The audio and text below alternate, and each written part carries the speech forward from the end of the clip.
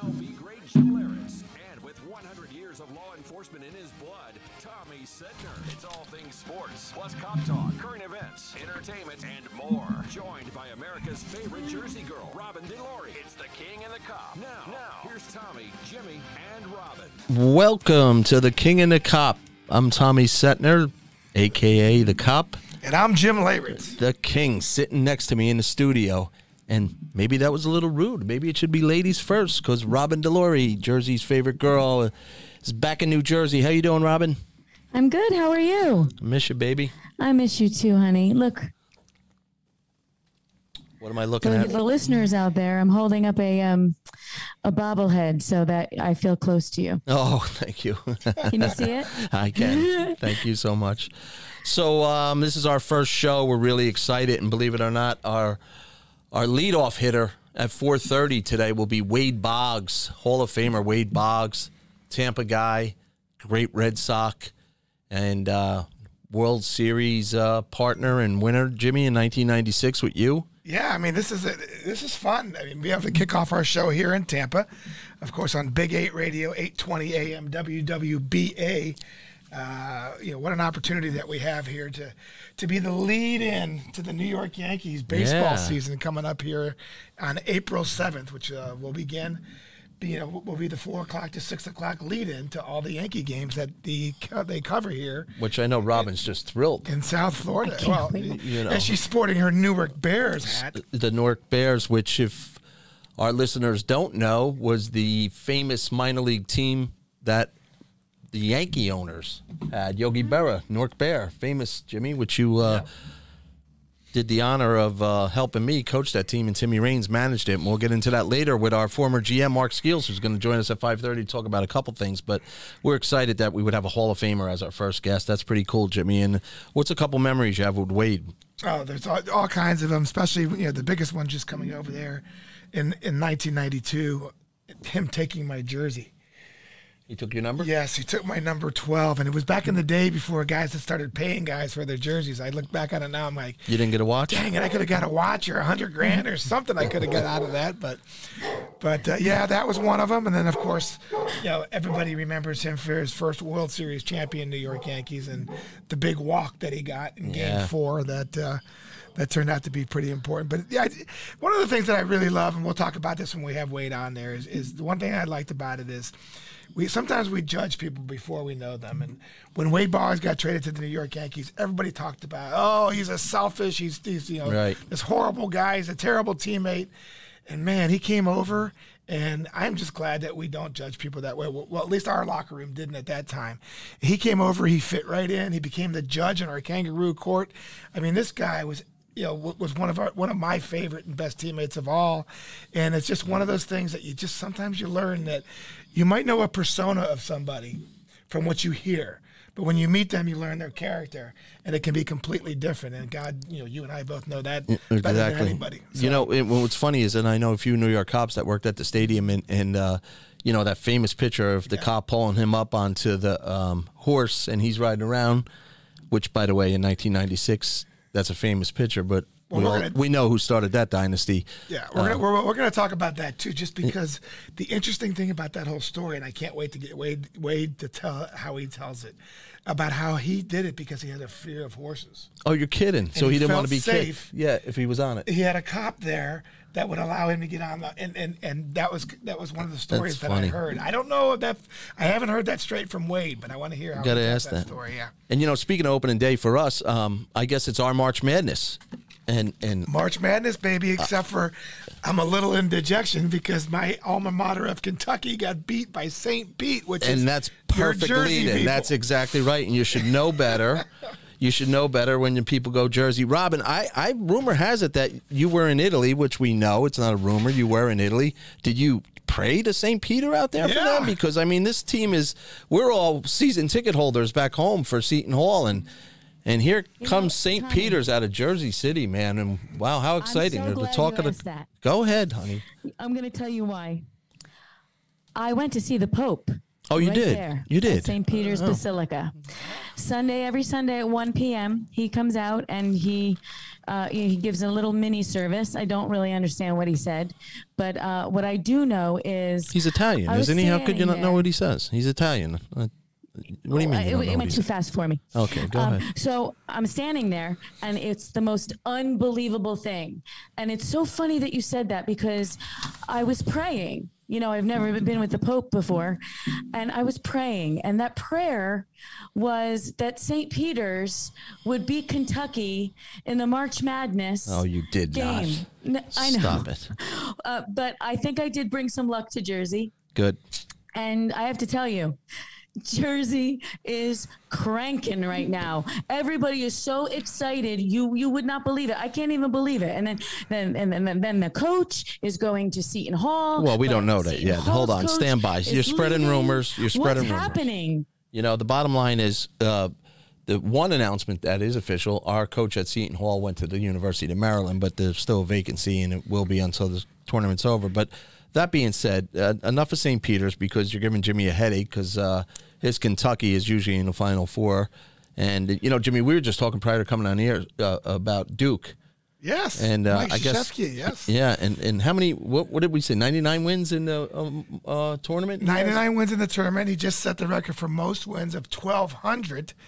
And, you know, I was looking at his stats, Tommy, and, man, one of the things that I was so impressed with is that his record at Duke, he's won over 76% of his games. It's like 1,200 and 367. I mean, that's an amazing run, especially as you can see how college sports and college basketball is.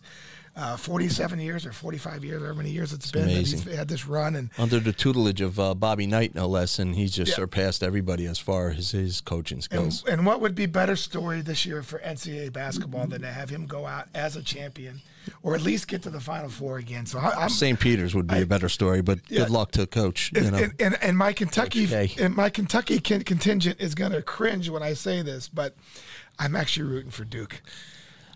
You're going to cringe because I ordered you a St. Peter's sweatshirt that hopefully you're going to wear on Friday with me and Robin. Because Jimmy's coming to New Jersey. St. Peter's, I think you stopped that prematurely. I really think you need to talk a little bit more about that, because it's a Cinderella story, and everybody loves a Cinderella story. That's true. So tell me, I didn't even know that there was a college in Jersey City. The famous St. Peter's, I thought, was the great high school, St. Peter's High School. Well, you should know that, Jersey girl, Jersey's favorite girl. You should know that, yes, the high school is a prominent high school, but you're right. St. Peter's the college was a very quiet college, but I never heard of it. Well, now everybody knows them. Yep. I mean, everybody knows them. I know. It's exciting. You know, speaking of exciting, what did you do this weekend? Didn't you go to somewhere with me out here in Tampa that Mr. Leyritz missed, his beloved New York Rangers?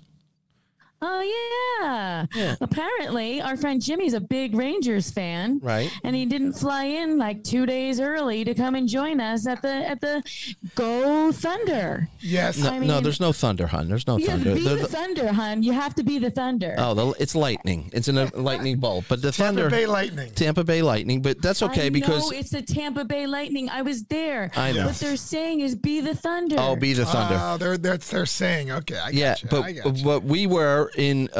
Thank you to the Lightning. But I actually didn't know. I thought I was going to say Gold Bolts. Yes, and I appreciate Tampa Bay losing to my Rangers. Exactly right. Wait, can I just say something? I'm sure you can.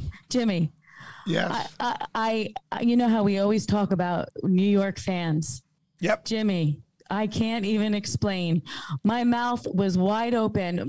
My jaw dropped to the ground when I was sitting right behind some of these Rangers fans, and I couldn't even believe what was coming out of that. I can't even repeat it. Yeah, Tommy on the radio. Tommy told me the story that he knew he was at a Ranger game because the New York fan behind him was like yelling and screaming, and somebody said to him, "Hey, there's kids around here," and he said, "Shut the." Yeah, it doesn't matter. And you know, made a profanity with his hands. I said, "Wow, we have passion, up here, but oh gosh, right, it wasn't very right." We're here in Tampa now, and we're happy to be in Tampa for half of the month usually, and so it was nice to have the Lightning nice shirts. We had you got a hat. It was beautiful, and we were But deep down inside, I'm sorry, Tampa. We're Ranger people. Robin's telling me she's a Devils fan. She didn't even realize they're not from New Jersey their whole life. But that being said, let's get back to the Sweet 16. There was a lot of there was a lot of Ranger fans here, Jimmy, and I don't know that Tampa was ready for them. It's unbelievable, but no, yeah. Well, and that's what's going to happen with. I'm sure there's going to be a bigger following in Houston next week. 100. Well, a ton of people are making a trip down to. I know it's a short trip down to Philadelphia to see St. Peter's, which is nice. Is that right? They're right. We're right in their backyard. So so that's going to be. Listen, the Sweet 16. We got Gonzaga, Arkansas. We got Texas Tech, Duke, UNC, UCLA, St. Pete, and Purdue. Yeah. And then you got Arizona, Houston, Michigan, Villanova, Kansas, Providence, Iowa State, and Miami. Now, to me, St. Peter's is amazing. It's a 15th seed. They're in the Sweet 16. Right. But more amazing is the matchup between Ohio State and Miami, which is an 11, Miami. How about Miami yesterday? 11 seed and a number 10 seed. Right.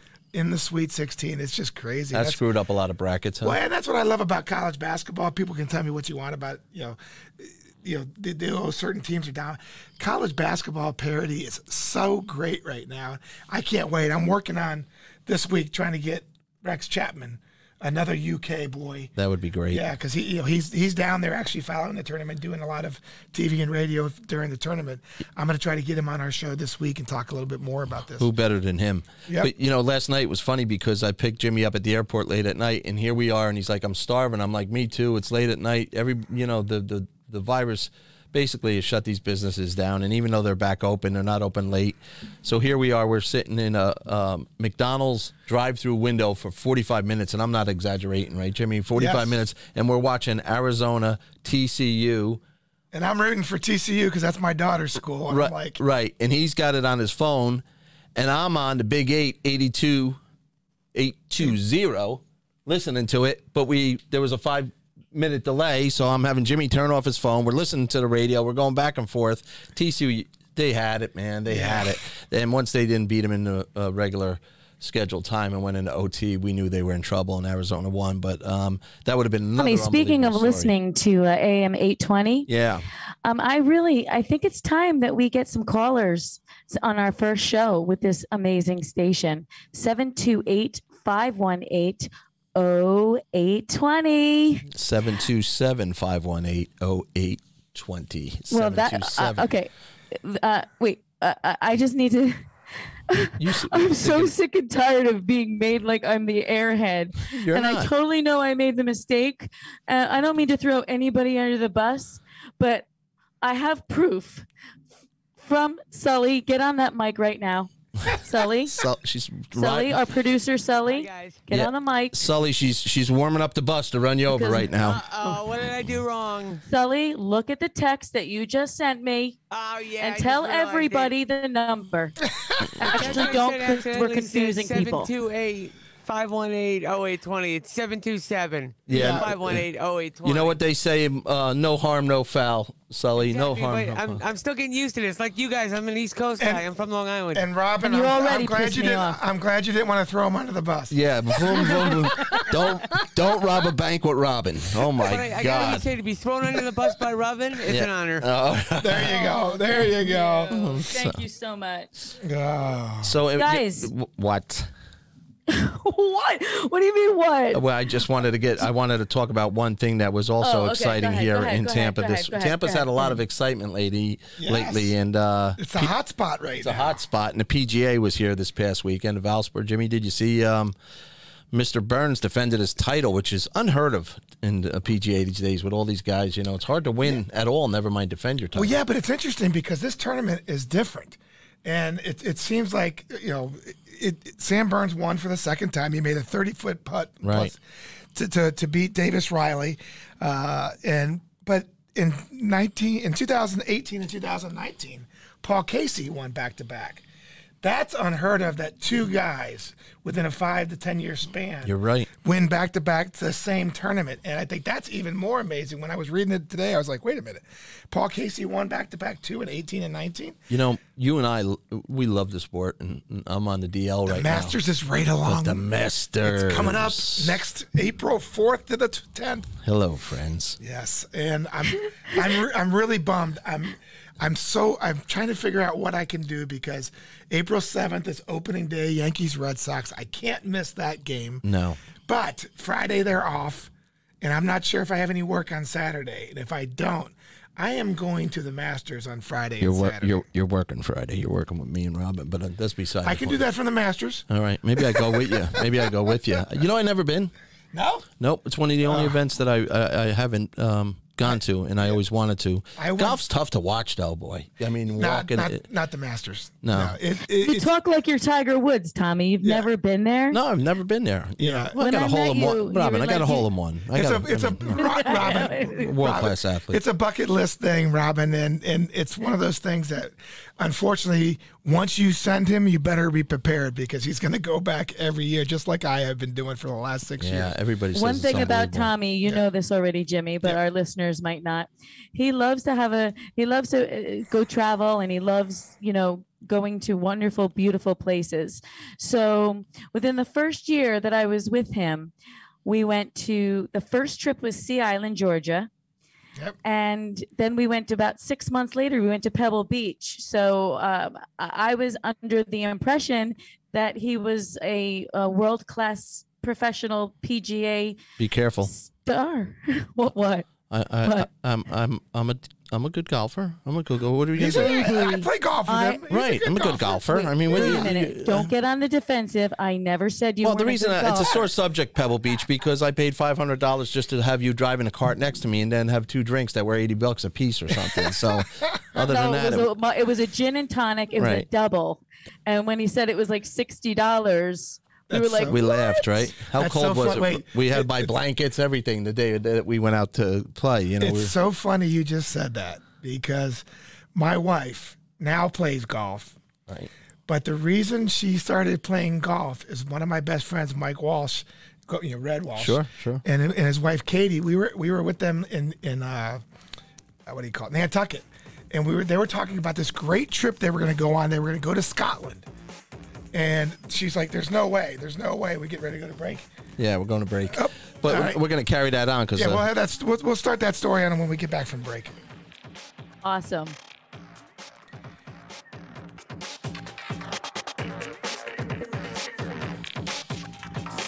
From the Fox Sports Studios in Los Angeles. All right, guys, I got to we're go gonna- out. Fire. It never ends in the NFL as the Atlanta Falcons have traded quarterback Matt Ryan to the Indianapolis Colts. In return, Atlanta gets a third-round pick in next month's draft. Now, the Falcons, that is, will have more than $40.5 million of dead money against the cap this year. That's the largest in NFL history. They do clear around about $9 million in cap space by trading him to Indy. Reports had stated that Browns quarterback Baker Mayfield preferred to be traded to the Colts, but the Cleveland Plain Dealer said the Browns never got into deep talks with Indy about a deal. Now for the Falcons, who need a starting quarterback, NFL Network says they're expected to go after free agent quarterback Marcus Mariota. Quarterback Jameis Winston signing a 2-year deal to return to the New Orleans Saints. It's worth a reported $28 million. Patriots signed tackle Trent Brown to a 2-year deal. In college hoops, Murray State head coach Matt McMahon leaving to become the new men's basketball coach at LSU. This is the Big 8. Sports, news, information, and entertainment. 820 WWBA. The Big 8. Here's one you don't want to miss. The first ever baseball, bourbon, and cigars. Friday, March 25th at the Garden of the Ybor City Museum State Park. The Florida Sports Hall of Fame and Tampa Baseball Museum at the Al Lopez House presents an evening to celebrate Tampa's history with baseball legends, cigar rollers, Latin cuisine, and entertainment all included. Lou Piniella and Wade Boggs will host along with many other baseball greats. And there's a special price right now if you log on. Here's the website, FLASportsHOF.org. That's FLASportsHOF.org. Hey guys, C4MH.com, the leaders in low T care. Want you to know that not all low T clinics are the same. C4MH.com has been treating low T for 10 years and offers express treatment with $45 labs and initial exam. Most importantly, C4MH.com uses only real pharmaceutical testosterone with pedigree papers required by Florida law and never cheap cut rate compounded testosterone. C4MH.com only treats low T, so no high-pressure sales for other medical treatments. No teeth whitening, no weight loss, no hair loss treatments. C4MH.com offers straightforward low T care available with the highest quality meds, friendly staff, and 18 locations from Naples to Wesley Chapel. Plus, every low T treatment comes with a B12 treatment at no extra charge. So guys, if you want the best low T care, go with the best. Go with the low T leaders at C4MH.com. That's C4MH.com. There's a lot of boring radio stations to listen to in the morning, but we're not one of them. Bubba the Love Sponge, 6 to 10. Our amount of listeners on AM820 might freak people out. Trust me, a lot of people are tuning in to 820. Big 8. The Big 8. A portion of the upcoming broadcast is brought to you in part by the law firm of Catania and Catania, award-winning personal injury, auto, and motorcycle accident attorneys, serving Tampa Bay families for over 28 years. Offices Tampa, not attorney spokesman. Now, back to the show. The King and the Cop continues.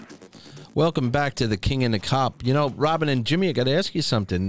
Did you have your Caffeina, our water sponsor? Oh, it's sitting right here. I know you're drinking it next to me. Drinking it right next to me. It's as good as coffee, better than coffee. Miss Robin, you had to get up early in the morning today to take that the king that lives with us, the oldest child yet to see another college because he's being recruited. Did you drink your Caffeina for your drive? So no, and I'm going to tell you the truth. My usual routine with Caffeina, which I love, is that I have to have my coffee first, my real, tasting coffee. Right. And then when I need caffeine later on, I like to drink Caffeina because I don't necessarily want to taste coffee again. That's my routine. Yep. I got to be honest with you. When I left the screen for the viewers, I had to get my first coffee of the day. So right now my day is a little delayed. So I'm drinking my first coffee and I'll have Caffeina maybe a little later. But I love it, especially the black cherry. It's great stuff. We got Wade Boggs coming on in a few minutes, but you said a little quote there, and I'm in the habit of saying it, and I'll never forget this since we have a little cop part of the show. I was in court one day, and one of the detectives kept on saying, to be honest with you, to be honest with you, to be honest with you. And finally, the lawyer said, so you've been lying to me up to this point. And it blew the whole case. And I never forgot that. Never to say, to be honest with you, and I'm not picking on you. It triggered something from a lawyer, and he was an old-timer. It was genius. I love the way he did it. So two things. One, I just need to make it clear you're a very good golfer. And two, I need to hear the rest of the story about Michelle. Yes, go ahead, Jimmy. Yes, I was going to explain to it, but then we wanted to give our sponsors, Caffeina, a little bit of a little shout out, because right now, Tommy, yes, I think I have 10 people in the state of California within a 5-mile radius that live near me, that go to my golf club, that go to the tennis club. I gave them the drink. One of the biggest concerns of most of them were they go out and play golf for 4 or 5 hours. If they have coffee, they have to find a bathroom 3 or 4 times. The same thing with the woman for tennis. She's like, I can't drink coffee before I go play tennis in the morning because then I have to use the restroom and blah, blah, blah. This is why it's such a great alternative, because even though it gives you the caffeine, it gives you the lift that you're looking for. And so we have now had probably 50 orders coming in from the Southern California area. I know Ron and Joe are listening. I mean, if that ain't a spokesman for the drink, ready, let's man, go. I'm I mean, ready. ambassador, spokesman, whatever it is, but all kidding aside, great guys, Jersey guys. Can't wait to get back and see them, Jimmy. We're going to have a little dinner with them, but caffeine, Robin. Caffeine. Now back to the Michelle story. So since we were talking about golf and the Valspar Open, which of course Sam Burns did win, we started talking. So when Michelle and I were in Nantucket, Mike Walsh and his wife Katie were talking about going to Scotland. And my wife's like, oh, my God, I would love to go to Scotland. Jimmy, let's go to Scotland. And Katie, Brad's wife, looked at her and goes, well, you do play golf, right? And she says, no. And she goes, well, it's like $5,000 to ride around on the cart if you don't play. Exactly right. And so there's no way I don't think your husband's going to want to take you for $5,000 just to ride around the golf cart. And she said, we came home from that trip. Robin, I'm not lying to you, TC. she said, I'm going to learn how to play golf just so she can go to Scotland. So she can go? But she loves it now. She's been playing for a little over a year and a half. It's fun. And by next year, we're going to be going to Scotland with Red and Katie. That's on my bucket list with my brother. We're definitely going to make a trip out there. You guys come with us. We're making a big party. Yeah, because I would make such a fool out of myself. I'll drive the cart. That's the beauty of golf. Right. Listen, I've been playing for 40 years, Robin, and I still make a fool out of myself every time I go. Exactly right. You never.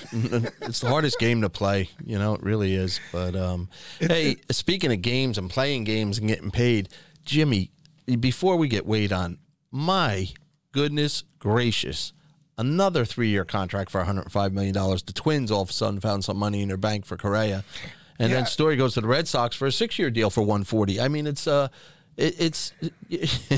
you probably want to punch me in the face, but you guys, your whole team didn't make that for their whole career. Never mind. I'm one of the different old guys.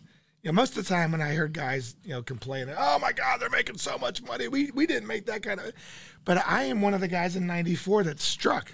We went on strike, and it reinforces how strong and how great Donald Fair and Gene Orza, our leaders of our union, were back in the day when the highest paid salary was like $6 or $7 million, and they kept telling us don't cross the picket line, because we thought $6-7 million was a lot of money. Exactly. And they kept saying, do not cross the line, do not go back, because a lot of guys wanted to keep playing, and they said one day guys are going to make $20 million. We're like, no way, that's never going to happen. There's no possible way that could happen.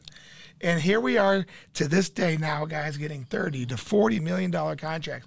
And as much as I want to go, God, I wish I could be You're playing happy. now. You were a foundation for it. We were a foundation for that. Right. And to be part of something like that, putting your faith in something like Donald Fair and Gene Orza, and then having it come to fruition like it's come.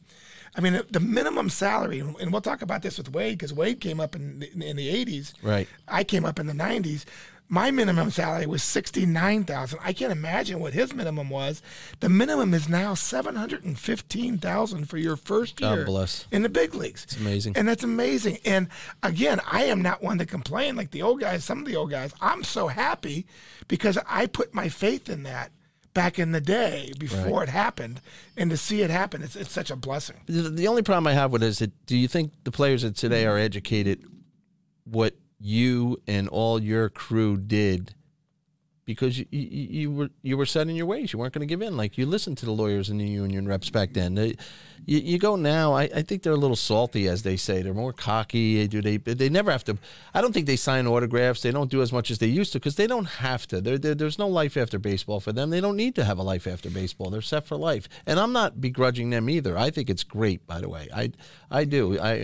Same with entertainers. If I'm going to come listen to you, and somebody's making money, and I want to pay, and you give me a good show, I should pay for it. I get it, Well, I always say this. One of the things the Yankees have always done so great is to bring back former players in the locker room. And when we had Old Timers Day, I was sitting next to Moose Skowron and Hank Bauer. Yeah.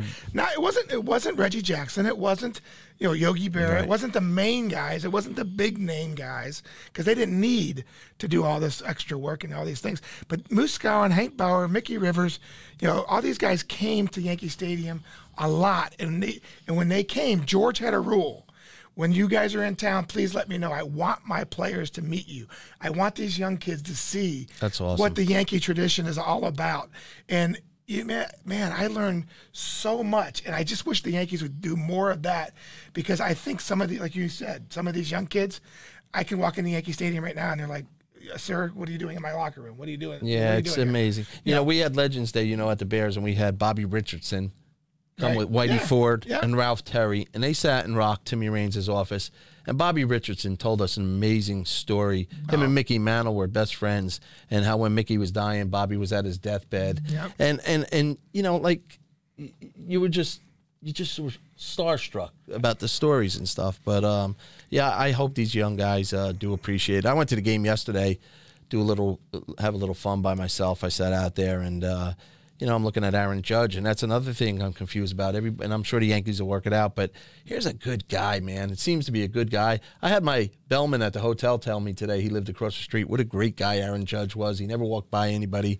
And the Yankees haven't pulled the trigger on him, and I'm anxious to see what they do. Everybody's getting these big salaries, and I hope they don't let him go. He's good for New York. I don't think they're going to. I think Hal kind of hinted, just recently, the last couple of days, hinted that they are working on a deal with him, that they want to make sure that, they want to protect themselves because of the injuries, because some of the opportunity that he hasn't played. But, I think in the long run, this is one kid that they're going to hold on to. And, it's one of those things you just never know. It's one of the great things about the Yankees is that they usually trying to keep a core together, and then they bring in guys like we did in the early 90s. Right. And matter of fact, one of the guys that we brought in happens to be on the line right now. Exactly. Mr. Wade Boggs, Hall of Famer. Thanks for joining the Kingandthecop. Wait a minute. I got to give him his lead in. 3,000 hit was his home run. He's a 12-time All-Star, 96 World Series champ, an 8-time Silver Slugger, 5 times AL batting champion. His number 26 was retired in Boston. His number 12 was retired in Tampa. And what else? Geez, Wade, I didn't know you had all this stuff. He's an author of a book, too. And, we'll get to that with Robin. She wants to talk to him about his chicken. But, Wade, welcome to the show, brother.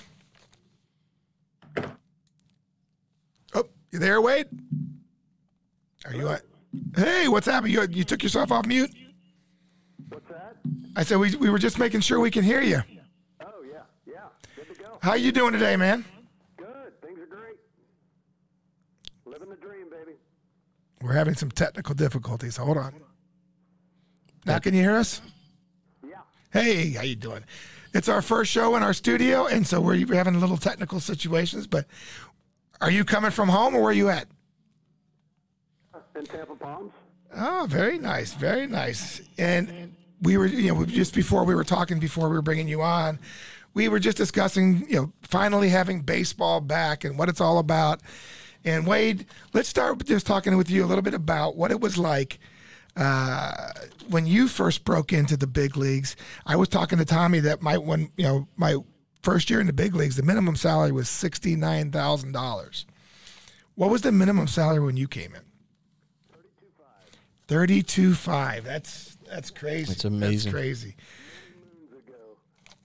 But yeah, so I think the minimum salary now is $740. $740. Yep. Yeah. They've come a long way. They've definitely come a long way. Well, it's one of the things I was telling Tommy. One of the things that you and I take a lot of pride in, and people of our era that played that during that time, is that we struck in '94, and at that time, players were making $6 or $7 million, and Donald Fair and Gene Orza were telling us guys will make $20 million one day, and we didn't really fully buy into that, but then we trusted it. And to see these guys making the money they're making now, it kind of gives me, I told Tommy, it kind of gives me a little bit of pride of saying, you know what, we did the right thing back then by listening to our union and staying with the union. Well, in my opinion, I think we've got the strongest union of any professional sports. Right. Far, because of the unity that we had, and everyone stuck together and stuck to their guns, and I've been through 3 work stoppages, a strike, and a lockout. So when you are the nucleus of everybody sticking together, and you heard it from these guys nowadays that said that the reason that they're doing it is for the younger players. Right. And I understand that, but you gotta do it for the older players too. I mean, right. The veterans, you just can't have a whole bunch of young guys on your team. You've got to have some veteran presence there, some leadership, and when you get 32, 33 years old, there's 15 more spots to DH now. Right. And now that the National League has adopted that, so that gives the older guys that can't play in the field anymore an opportunity to still stay in the game and be visible. Wade, you mentioned that, and in '96, the Yankees proved that with you, Timmy Raines. You get these veterans that come on your team and they're future Hall of Famers, and they were part of the puzzle, the big piece of the puzzle, as you know. To even though the guy next to me kicked off this dynasty, it took a lot of veterans on that team. Cecil Fielder, you, and Rock, and you don't see that much anymore. Well, 94, when we went on strike, and believe me, I had no idea that that Bud Selig was going to cancel the season. And that was the best Yankee team I had played on. Yep. And we were definitely probably going to go to the World Series that year, if not win it. And then when Bud Selig pulled the plug and said the season's over, no World Series or anything like that, it was kind of a culture shock.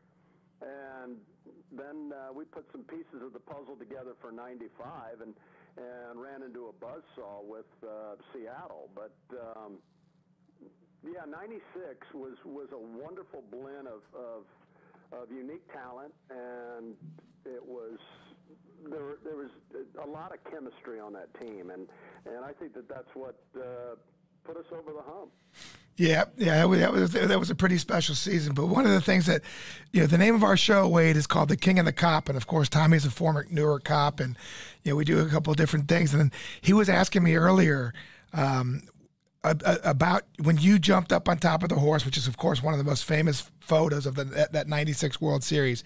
And I said to him that I wanted to ask Wade the story that I heard, and I think it was from you. I don't know if it was for sure, but one of the reasons you did that is you did have a fear of horses. Oh, absolutely, yeah. When I was 5 years old, I got bit in the back by a horse, and I sort of always carried that with me, and I would rather walk up a mountain than ride a horse. But, yeah, I've never gone back to look at the video to see exactly how I got up on that 18-hand or 20-hand police horse that was so big. And next thing I know, I'm in left center field riding around on a police horse. That was awesome. One of the most iconic pictures that sort of illustrates '96, and I'm really glad I did it because it's made me a lot of money, thank goodness. But it was so special that night because when we did the dog pile and we decided to take a victory lap, and I think if you go back and look, you're gonna see something that really has never happened. The fans stayed in their seats. Right. They didn't bum rush the field and charge the field and start stealing everybody's hat and grass and bases and everything like that. They just stood and applauded, and I think that's what created the victory lap. And believe me, I had no idea that I would wind up on the back of a police horse and ride around Yankee Stadium. But oh, it's a legendary picture. It really is. I'm glad I did. Yeah. So Wade, of course, we're on 820 AM WWBA, the Big 8 Radio. One of the things that we are going to be this year is we're going to probably be the lead-in show to cover they cover all the Yankee broadcasts. So they broadcast the games down here in South Florida. And some of the listeners that I was, I Googled out to that we were going to have you on the show today. They wrote me in a question. And they said they wanted to hear you, not me talk about it, because I talk about it all the time, but hear you talk about what it was like to get that go-ahead walk in the World Series. And for one of the most famous things that you're remembered for as such a great hitter, that a walk is one of the biggest at-bats of your life. Oh, it really was. I mean, it wouldn't have been possible unless you hit the home run, so thanks. It gave me an opportunity to walk up with the bases loaded in the tie game. But, yeah, during that whole sequence that started, Joe Torre actually told David Cohn to grab a bat. Okay. And Don Zimmer said, Boggs is still available. And Jimmy Key looked at me when Coney was grabbing his helmet and a bat and everything like that, and Jimmy Key says, I wonder if they know that you're eligible. Oh, my God. Am I still on the roster or what have you? And then when Zim said, hey, Boggs is still available, then Torre said for Coney to sit down, and I walked up to the plate, and Javier Lopez, the catcher for the Braves at the time, he's on his knees, and he looks up at me, and he goes, you live for this, don't you? And I said, I absolutely do. Wade. And I had known that the pitcher Steve Avery. Steve Avery hadn't thrown in 17 days. Yep. So when you look at that, he's not going to be really crisp, really sharp around the plate. And once I got to 3-2 and then took the 3-2 pitch a little bit off the plate. It was probably 2 or 3 inches off the plate. And, yeah, it's one of my greatest at-bats that for have a walk could actually come out of something that put us ahead and eventually got us to get back to Yankee Stadium.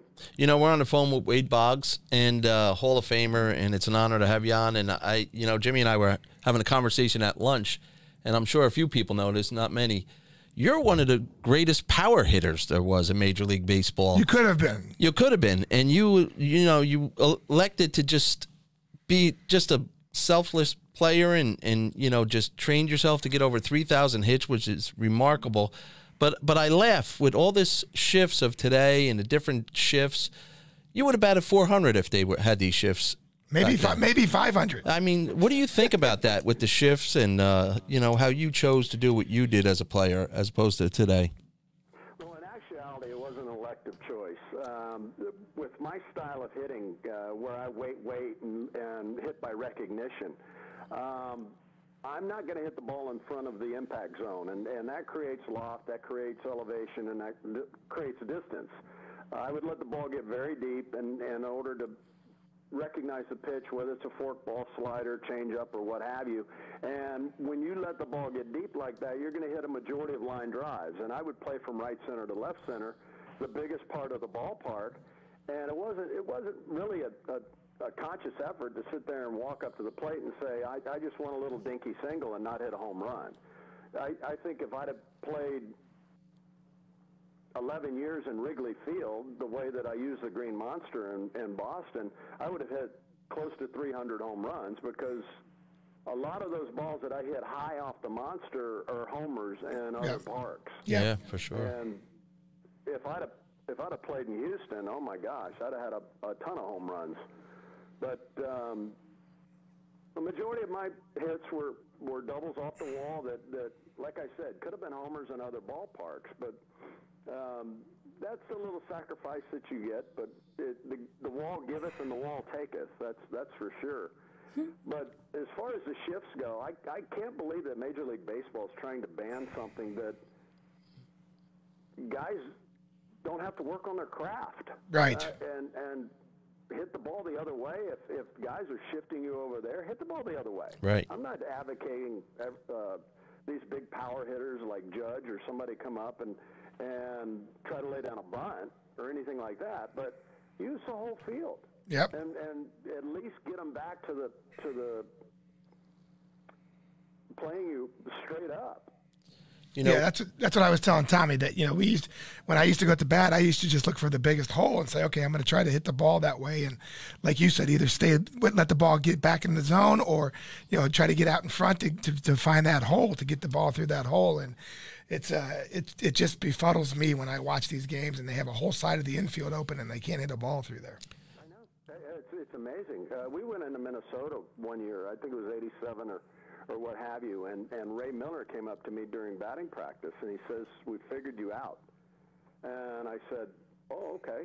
So I walk up to the home plate, and leading off the game, and Kenny Kaiser was the umpire, and the shortstop and second baseman, Knobloch and Gagne, were behind second base. And I had no idea what was going on, so naturally I take the first pitch to see what's going on. Well, Gagne would move over and Knobloch would stay up the middle. Then Knobloch would move over and Gagne would stay up the middle. I went 5 for 5. Whoever didn't move, I hit the ball in the hole. I love it. Exactly. And after the 5th hit, I'm on first, and Ray Miller just tips his cap from the dugout and said, he just threw up his hands and couldn't believe it. So, Wade, all those statistics I read off about you earlier, about all your accomplishments in baseball and everything else, and Robin DiLauri, who's one of our hosts on the show with me and is Tommy's wife, she always picks out something unique that she sees in the bios, and she noticed something that she wanted to ask you a question about. Hi, Wade. How are you? Good. How are you? Thank you for being on the show. It is a complete honor to hear your stories, and really, thank you so much.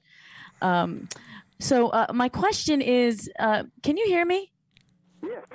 Oh, okay. My question is, well, let me just explain. I'm an Italian mother from New Jersey.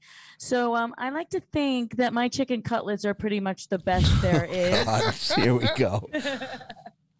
And truth be told, they're the only things that my children eat besides, well, my meatballs are good and my sauce is good, but we're talking It's about only chicken, Robin. It's only chicken. It's about chicken. Wait, what got her involved here was... Because go ahead. But you think the fork bowl is part of your conversation here, but the fork bowl is something baseball, not chicken related. But go ahead. I have literally no idea what you're talking about. Exactly. You missed that. It went over your head. So Robin wants to ask you about your book, The Foul Tips. Yes, exactly. So your book, and it was only chicken, which I find really interesting. So I thought, all right, well, let me hear what he does. So let me ask you a question. Chicken cutlets. Ready? Olive oil, canola oil, or vegetable oil? I would go with olive oil. Oh, all right. A little heavy, All right. Breadcrumbs, panko, or breadcrumbs? Italian breadcrumbs. All right. So you don't soak the bread in milk. All right. This is not going to become Emma's cooking show here. Did he say no? He said no. Did he say no? He said no. Yep. All right, now one last question. When you take the cutlets out of the frying pan, do you separate them with paper towels or not? You can. we have to get Debbie on the. We have to get Debbie on the line for that answer. I don't cook it. Debbie does all the cooking. Yeah, there you go. 45 years. Yeah. No, it was interesting because Robin was telling me that her son, he's a big football player in New Jersey, and all he wants to do is eat chicken. And I said, well, listen, you got to ask Wade about this because this is what he used to do before every single game. I would be really honored if you would come to our home so my son can meet you and we could have a chicken cutlet cook-off. Oh, great. We might have to do that. There you go. All right, let's get back to some baseball talk. So, Wade, we're talking about the Yankees. This is going to be their station during the season. You've seen what's gone on during the offseason. Do you still follow it pretty much? Every once in a while. I don't sit there and have 10 TVs and different games or anything like that. Right. But, I'll watch a little bit of spring training, and the thing that's really turned me off about the game is the strikeouts. Yes. It's through the roof, and anytime you have more strikeouts than hits in a month, you're not doing the right thing. And I understand that the Yankees have made some moves to lower their strikeout rate and got rid of a couple players and got a couple new players that their strikeouts are down. Right. But when you've got nobody out or one out and a man on third, and a guy goes up and swings as hard as he can 3 times and strikes out with a guy on third and not trying to put the ball in play, something needs to be addressed. And I don't know if it's part of the philosophy that the hitting coaches have. Go ahead and air it out and see what happens. Jimmy was just telling me about a stat about Gallo from the Yankees about if the shifts aren't in play. Jimmy, what did they say his percentage was? Yeah, it was like 43% of his hits were taken away by the guy that was in short right center. And so that part I understand because that is not natural, but it's like they're still allowed to put 3 guys on the side of the infield, but they can't put anybody in the outfield this year. So that's a little bit different. I agree with that, but yeah. That gets back to sabermetrics. Yep. And when a guy patterns himself of where he hits the ball, then somebody's going to be standing where he hits the ball. Exactly. And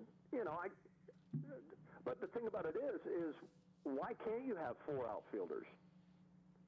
Yeah. Say your left fielder is a little slow, and a guy comes up and he hits predominantly 80 to 85% fly balls, and the left fielder's kind of not footworthy, but you would stick the second baseman in left center and move the slower guy over to the line a little bit and have 4 outfielders to run it down. I'm not saying that you put 5 guys out there, but yeah. But that was when you put 7 guys on one side of the field and you go up there and hit into the shift, then you deserve what you get. Well, and I said the same thing. It's one of those things that if you can just hit the ball 3 times the other way, then the shift goes away. Absolutely. And it's just one of those things that it's as somebody that was a hitter, I was blessed. I was one. I look back on my career all the time, and I go, I was one of the blessed players during that era of that 90s era. And I had you, I had Tony Gwynn, and I had Don Mattingly in my batting groups. And there was so much that I learned from you guys. And it wasn't a matter of what you were talking to me about. It's just watching you guys and how you worked and how you honed your craft of hitting. And it was just such a blessing for me to be able to watch you guys. I appreciate that. Thank you. Wade, last thing before we let you go, I think you're coming down to Ybor City this Friday for a little cigar smoke. Bourbon and cigars? Bourbon and cigars, we hear? I'll be there. Yeah, this is where our studio is right now. We're down in Ybor right now. So, hopefully maybe Jimmy and I got to change a few things. Stop by and say hello to you. That'd be wonderful. Yeah. Wade, it's been an honor really to have you as our leadoff Hall of Famer for us, for our show, our first show with this radio station. It's all downhill from here. Yeah, I mean, I don't know what we do after having a Hall of Famer on. Seriously. Yeah. You want me to bring on one of my housewife friends? Yeah. Yeah, Booger, thank you so much for coming on, brother, and hopefully I'll get to see you a couple times this year. You bet. Thanks, Wade. All right, brother. Bye-bye. Thanks. That was great. Yeah, to do us a favor in the next hour, give us a call at 727-518-0820, 0820. I mean, it doesn't get much better than that. We have our hometown guy, Tampa, Wade Boggs, on our show to kick it off. Pretty cool. Oh, yeah. He's one of those guys that just, you could sit there and talk to him all day about hitting. I mean, literally, we could do a 2-hour show just talking with Wade Boggs about hitting, and it wouldn't get old because I've done so many events with him. I've listened to him talk, and it never gets old. It's something that, when you play with someone who's so accomplished in the game of baseball, at a task that was considered the hardest thing to do in sports, and this guy was one of the best ever at it. It's such a pleasure to talk to these kind of guys, and I wish, everybody always, whoa, who would you have liked to interview back in the day? And I'm like, Ted Williams. Yeah, and just what you said, to be in the cages with Mattingly and Boggs and Gwynn. I mean, you're a lucky man, and probably why you had the success you did, because you were a listener and follower. When it comes to that, you learned well, man. Oh yeah, it was one of the things that, like I said, just blessed, and I love. Someone like Wade, like I said before he came on the air, that he was considered this non-team guy, and he came over and changed everybody's attitude and everything else. But then, what most people didn't realize is just how lighthearted and funny the guy was. That even though he was a serious baseball guy between the lines, that he had such a great sense of humor. He was a hell of a beer drinker too, but but he was just such a funny, easygoing guy. And it was really a pleasure to play with him, and I was very fortunate, like I said, to be able to learn. Yeah, and it's nice you still have that brotherhood. You reached out, and here he gives up his time, and real quick, the late Tony Gwynn and his son-in-law played on the Newark Bears, as you know, and Ozzie Smith's son played on the Newark Bears. So I had the great thrill of having Tony Gwynn come see his son-in-law, and I had Ozzie Smith, and they're sitting in my office one day, and I'm just sitting there. Just listening, because I had the best view from my office, and they talked about hitting for like an hour straight. Tony Gwynn didn't stop talking about hitting. That's what I'm saying. He could have been out for 3 hours. Right. I wish I met him when I was 10 years old. It was just, he would have told us stories about how his dad used to put different colors. It was amazing. Like in marker on the ball. That's right. And he had to recognize if it was a red mark, he couldn't swing at it. If it was green or blue, he was allowed to swing at it, and just things like that. Well, after the break, I might have to give our guys a little video. It's 5 seconds. The 2038 MLB first-round pick, Maxwell Thomas Donahue. There you go. Was in the backyard swinging, and he with his pacifier in his mouth. With a pacifier, and he smoked it. My goodness. You need to explain to the listeners who you're talking about. My grandson. Why he's so special. Well, I thought everybody knew who he was already. They know him. He's going to be the first pick in 2038. Of course, they know who he is. He's already getting calls. So, great guest. Thanks, Mr. Boggs. And I call you that because you're that a was Hall of pretty Famer. amazing, guys. Yeah. That really was. Yeah, I mean, you don't have to know baseball to have been completely enamored by that story. Those stories. Really. Life experience. Nothing Yes. better. Yeah. I mean, again, and he's a Tampa guy, and Right. and we are the Big 8 of Tampa. So Yes. I'm really glad. I'm very grateful that he was able to join us.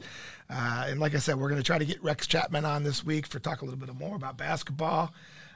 Talk about how there's so St. much- Peter's beat Kentucky. Well, we're done talking about that. I think Robin's hoping we can say St. Peter's beat Purdue because then they go to the Final 8. Right. The Yeah. Jersey's going all the way, baby. All the way. They want to get to that Elite 8. Jersey better go all the way because our Giants and our Jets are disgusting lately. I mean, and the Yankees haven't done us any favors, and the Mets are the Mets.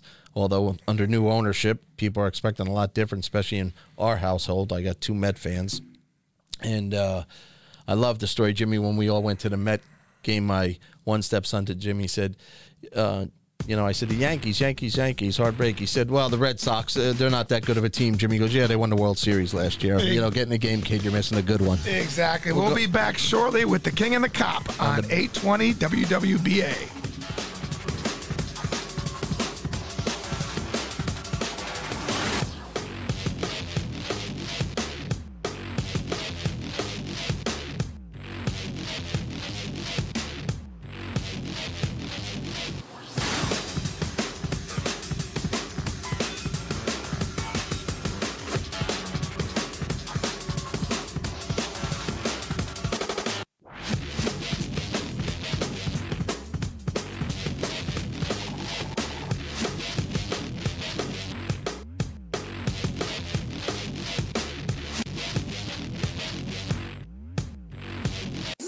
From the Fox Sports Studios in Los Angeles, here's Dan Byer. Big trade in the NFL today as the Atlanta Falcons send quarterback Matt Ryan to the Indianapolis Colts. In return, the Colts will get a third-round pick in the draft.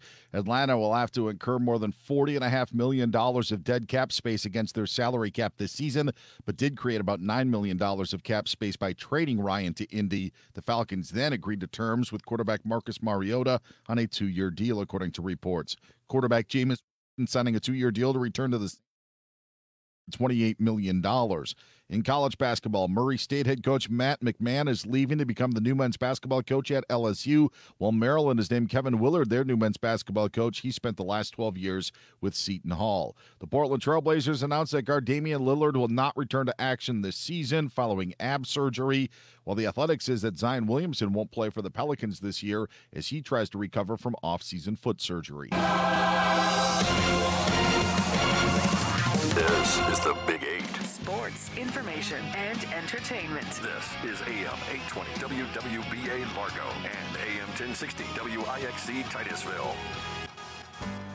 Do you despise lawyers? That may be the case until you need one. If you've been in an auto accident and need legal advice, go to the local attorneys that have served Tampa Bay families for over 28 years. Catania and Catania. They are family-owned. They understand your needs with legal advice. When you need legal representation, Catania will care for your case from the beginning to final settlement. You won't need to worry. Catania will represent you throughout the entire process. Auto and motorcycle accidents are too frequent in Florida. If you've been a victim, contact Catania.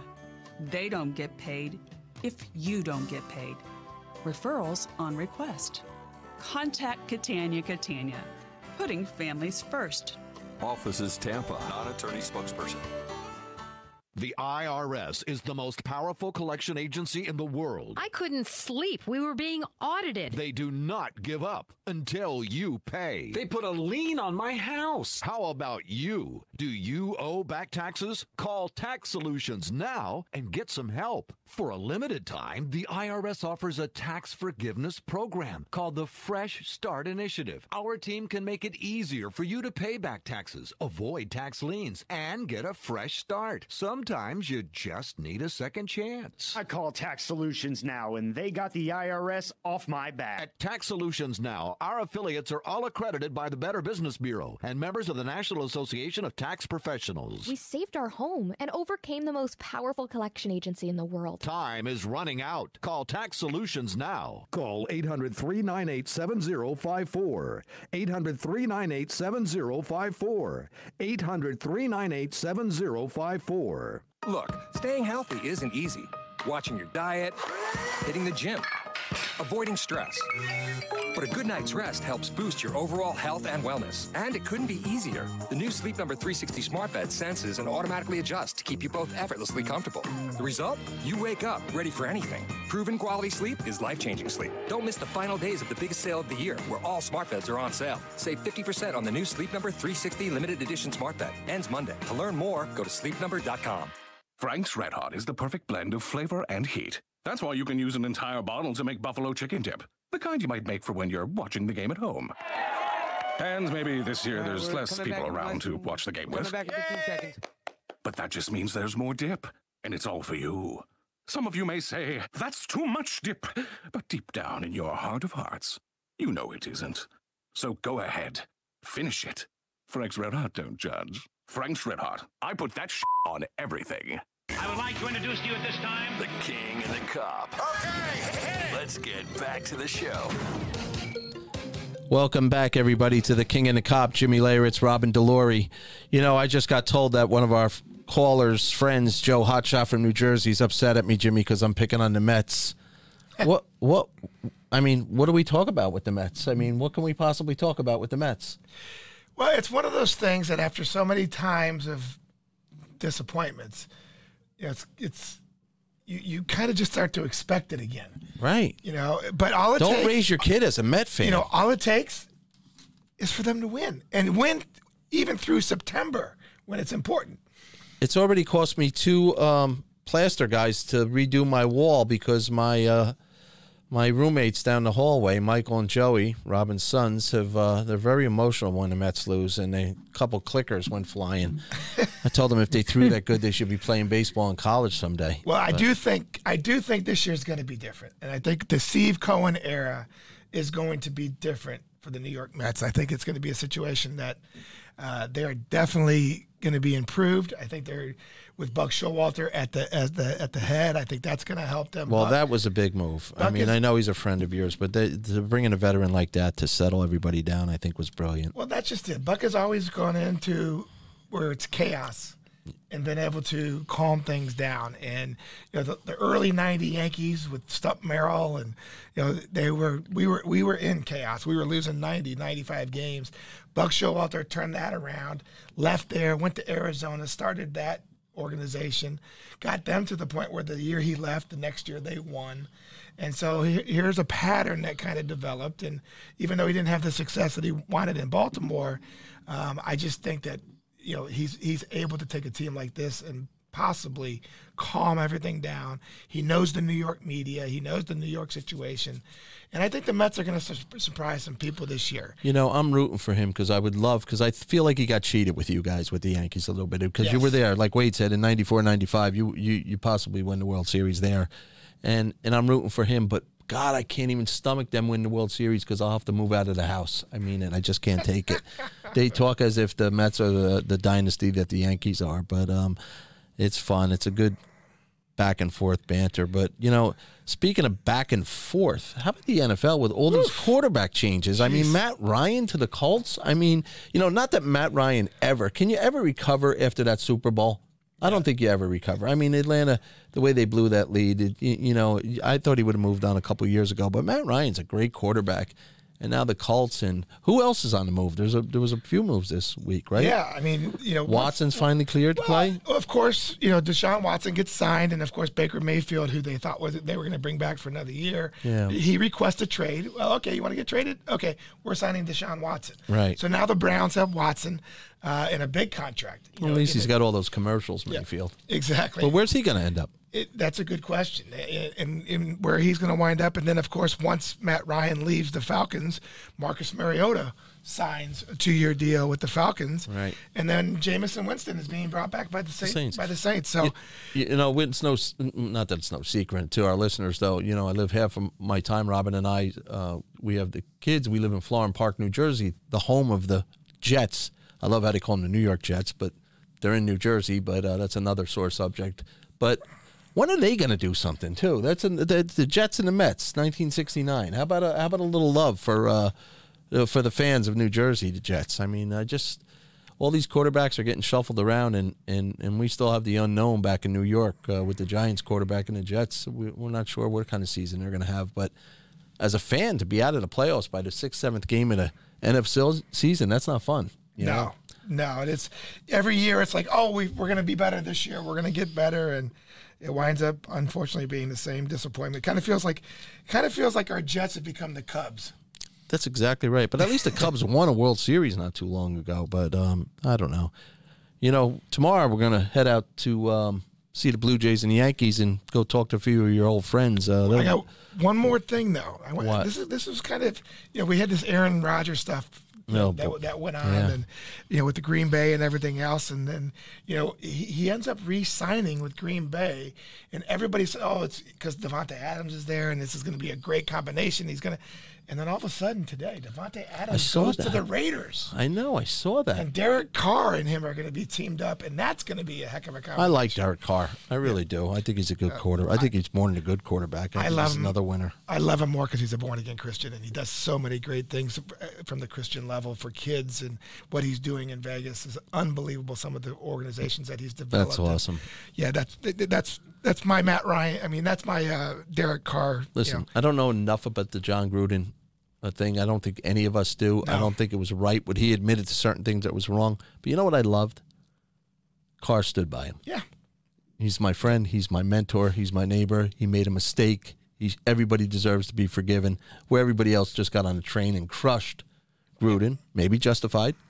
But, it's nice when some of your buddies, as the guy on my right, we stand up for each other once in a while. You make mistakes in life. I mean, nobody means to.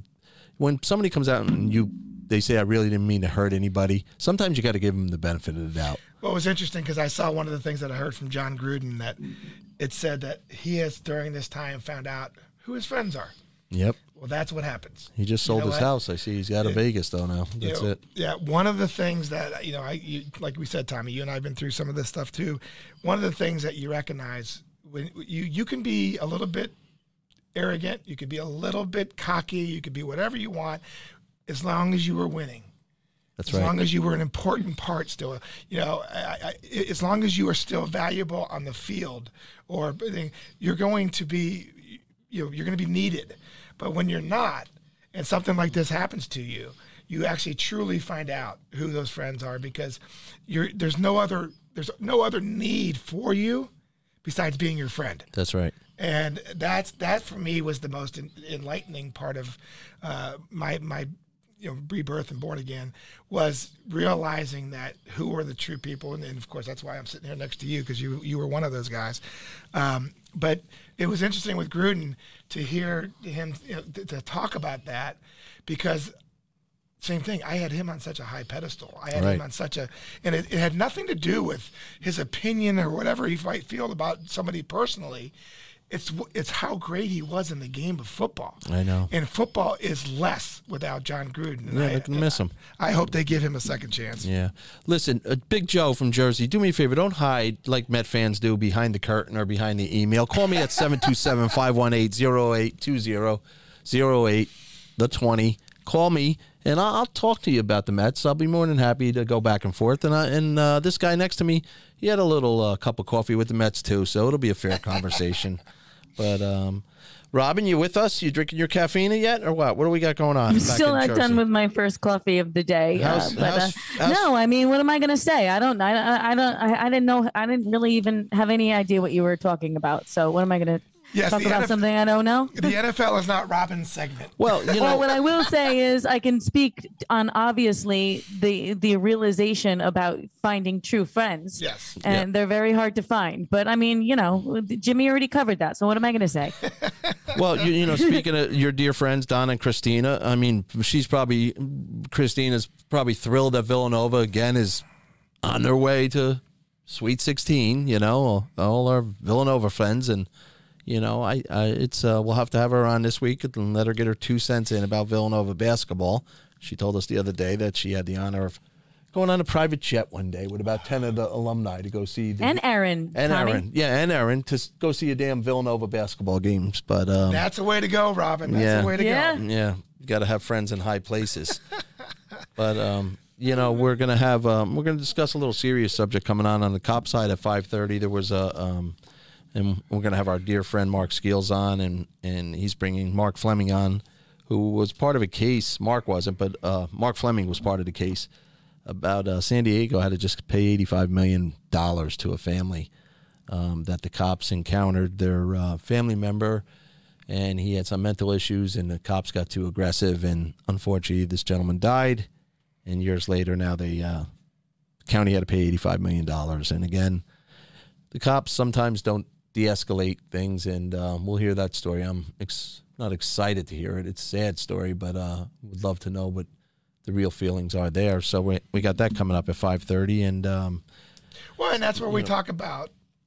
I know you don't like the, you don't, when it's your own product and your own thing, you don't talk about it much. But the bowler app to me has to be started to be more publicly acknowledged, and I think it's been, it's one of those things that it is an alternative to it's a safe measure to disarm, to able somebody to, and you've told me some stories about people that have actually used it. The people said, thank you for not shooting my Saving son. lives. Thank you for not, shooting him. And you were able to subdue him and be able to, calm him down.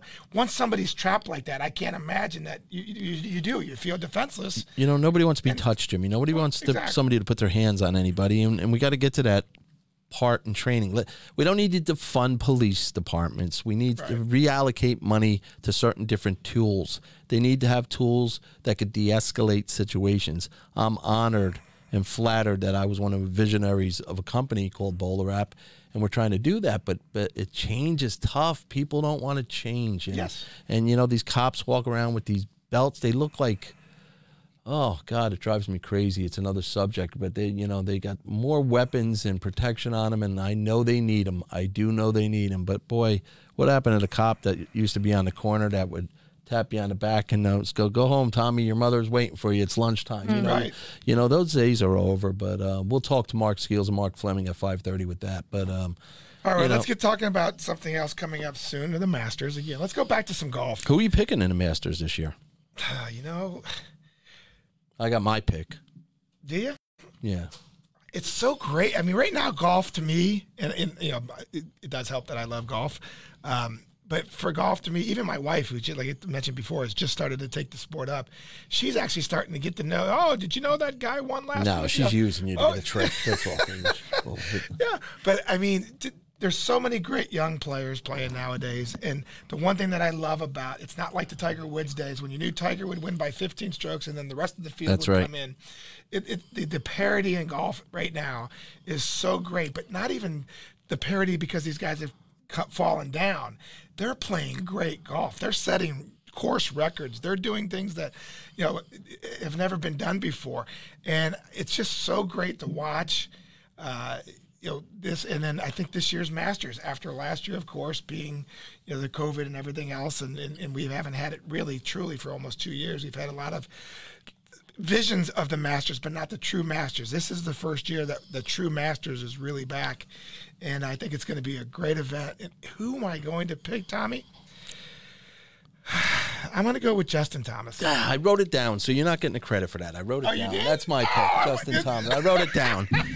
I think it's his year. I was watching the last couple of tournaments, and yesterday he could have easily won yesterday, and I watched it. And the players, speaking of money, we're picking on baseball, how much they make. The players' first prize was $3 million. Yeah. And Jack Nicklaus says that these guys, they're not hungry enough anymore because they make so much money off the course. They don't even have, it's not even about that. But $3 million for a week's work ain't bad either. But yeah, I'm picking Justin Thomas. I like him. Okay. Another guy, speaking of making a mistake, he made a mistake. He lost sponsors and everything. But he's trying to do the right thing. And I like him. I think he's a good, a great golfer. And I love his story. His father's his coach, always been his coach. His father's always by his side. His grandfather, I believe, also was a PGA pro. And so I can't take Justin Thomas. No, I can't take the same one. Then there's no competition. I'm going on FanDuel now. I'm locking it in. Yeah, we have to have a competition there. Okay, so I'm going to take my heart favorite first, and I want to see Jordan Spieth rebound. Oh, I do. I love him. What's going on? Such a disappointment with him. And I know he's. It's and again, I don't mean that in a negative way. I meant that this guy, there was nothing that you couldn't like about him. You ever see him with his sister? Yeah, exactly. I mean, I cry every time I see. He just does. He's just a good guy. Yeah, and to have what has happened to him over the years, I keep rooting for this guy more and more every time. And so my heart pick will be Jordan Spieth. Well, they're best friends. You know that, right? Yeah. Justin Thomas and Jordan Spieth. I would love to see the two of them come down the stretch. That would be great because then you don't care who wins. I'm giving you my pick. All right, go ahead. My real pick. And I'm going to go with Dustin Johnson this year. Yeah, he's so tough. He's due. He's due. He won. Didn't he? We won it a couple years ago. Well, yeah, a couple years ago, but I'm saying he's due. Oh, you mean to win now? He hasn't played in a couple of years. He took some time off, and he didn't play much. And who are you picking, Robin? Happy Gilmore. Nah, good answer. Good answer. After your previous conversation about your husband, you could have at least got brownie points and picked me or something. For God's sakes. Then we would have got call-in saying that I'm calling myself your master. So you're right. Maybe you're safer with Happy Gilmore. Good for you. Calling. Nobody's calling. Well, they're calling. I gave the wrong number at the top of the show. Exactly right. 727-518-0820. Where's Big Joe? He wants to talk to me about the Mets. Call me. Let's go. Come on, Joe. Let's go. Call me. He's a Jersey guy. We have a lot of fun because we're in this drive time slot now out here in Tampa. So, I know you're all sitting in traffic because I said to Jimmy today, Jesus, Florida's worse than Jersey and California. Well, it was 11:30 in the morning. We were sitting in traffic on the 4. Yeah, I think the big thing once we get the season started, when we get closer to, because the protocols in spring training are tough. This is first of all a shortened spring training. They're only playing 15 games. The players need to get all this extra work in and all these other things outside of on the field. And so they're not as available as they have been in the past. And I'm going to work the next couple of weeks, Tommy, to try to get a few, just at least radio interviews, because we're not able to go out to the fields as much as we were before to do on-field interviews. Yeah, they really put some restrictions out there on everybody. So, see, when you ask, what is that saying? Ask and you shall receive. I think we got a caller on the line. We do. We have a caller on the line. HD from Tampa is on the line. HD. Hi, HD. Hey, guys. First show, huh? First show. Looking forward to a lot of shows. We were on another network, and we made our way over. They brought us over here because they wanted to move us on up. That's right. Moving on up. Okay. Well, let me cut to the chase. Golf is wonderful and all. But, hey, let's talk about something that would, enhance the region, the Tampa Bay region, and jobs for people, and just an idea that is long time overdue, and that is an NBA team in downtown Tampa. Tampa Bay Area is the 12th largest market in the United States, guys. They've never had an NBA team. I mean, there's all kinds of smaller cities: Buffalo, Cincinnati, St. Louis, Kansas City. Oklahoma City is small as hell, demographic-wise, etc. And the NBA is probably going to give another team very soon to Seattle. Of course, the Sonics were in Seattle. They moved to Oklahoma City. Right. And it looks like Las Vegas has the inside track on the other one. Well, you're right. Back home we got Brooklyn and the Knicks within a few miles of each other. So do you think this area can handle that? Well, yes, I do, because it's basketball is played in snowbird season, and they come out to support their fans. I mean, look at hockey, guys. Come on, basketball is 500 times more popular than hockey. Everybody's got a pair of kicks, and everybody's played basketball in their life. Anybody that wasn't overly rotund, but the bottom line is it's way more valuable a commodity. Well, HD situation. I looked this up on Forbes. Okay, the most valuable property in the NBA is the New York Knickerbockers. Yep, $5 billion. So HD, that's to be. You could assume that. Okay, and then the Lakers, the Celtics, and the San Francisco Warriors. HD, we're going on a hard break, but don't be a stranger. HD. Yep. Hey, listen, we're getting ready to go to a break real quick. I hate to cut you off, but keep listening to us, and we'll bring this up as a segment, and we'll push for Tampa to get a basketball team. Well, you got to get Los Angeles. Here's Dan Byer. The Atlanta Falcons have traded quarterback Matt Ryan to the Indianapolis Colts. Ryan, who spent his entire career in Atlanta, now goes to Indy for a third-round pick. The Falcons will have more than $40.5 million of dead cap space on their cap for 2022, but by trading Ryan to Indianapolis, it cleared about $9 million in cap space. The Falcons made quick work then by signing Marcus Mariota to a reported 2-year deal. Reports had stated Browns quarterback Baker Mayfield preferred to be traded to the Colts, but the Cleveland Plain Dealer said Cleveland never got into deep talks with Indy about a trade. Patriots signed tackle Trent Brown to a 2-year deal, and Jameis Winston back in New Orleans at a 2-year deal with a reported $28 million. Portland Trailblazers say that guard Damian Lillard will not return this season following ab surgery. The Athletics' Zion Williamson's not going to play for the Pelicans this year. LSU has named Murray State head coach Matt McMahon as their new head coach. This is the Big 8. Sports, news, information, and entertainment. 820 WWBA. The Big 8. Hi, I'm Dr. Michael Lang, host of popular talk show Ask the Doctor. I have researched and developed several nutritional products to keep you healthy and happy. Are you overweight? Be honest. Life can be challenging and sometimes quite miserable when you're overweight. Losing weight will make you feel better, look better, and make you much healthier. However, this can be quite difficult. I have developed a system called Fortify Healthy Weight Loss Bundle.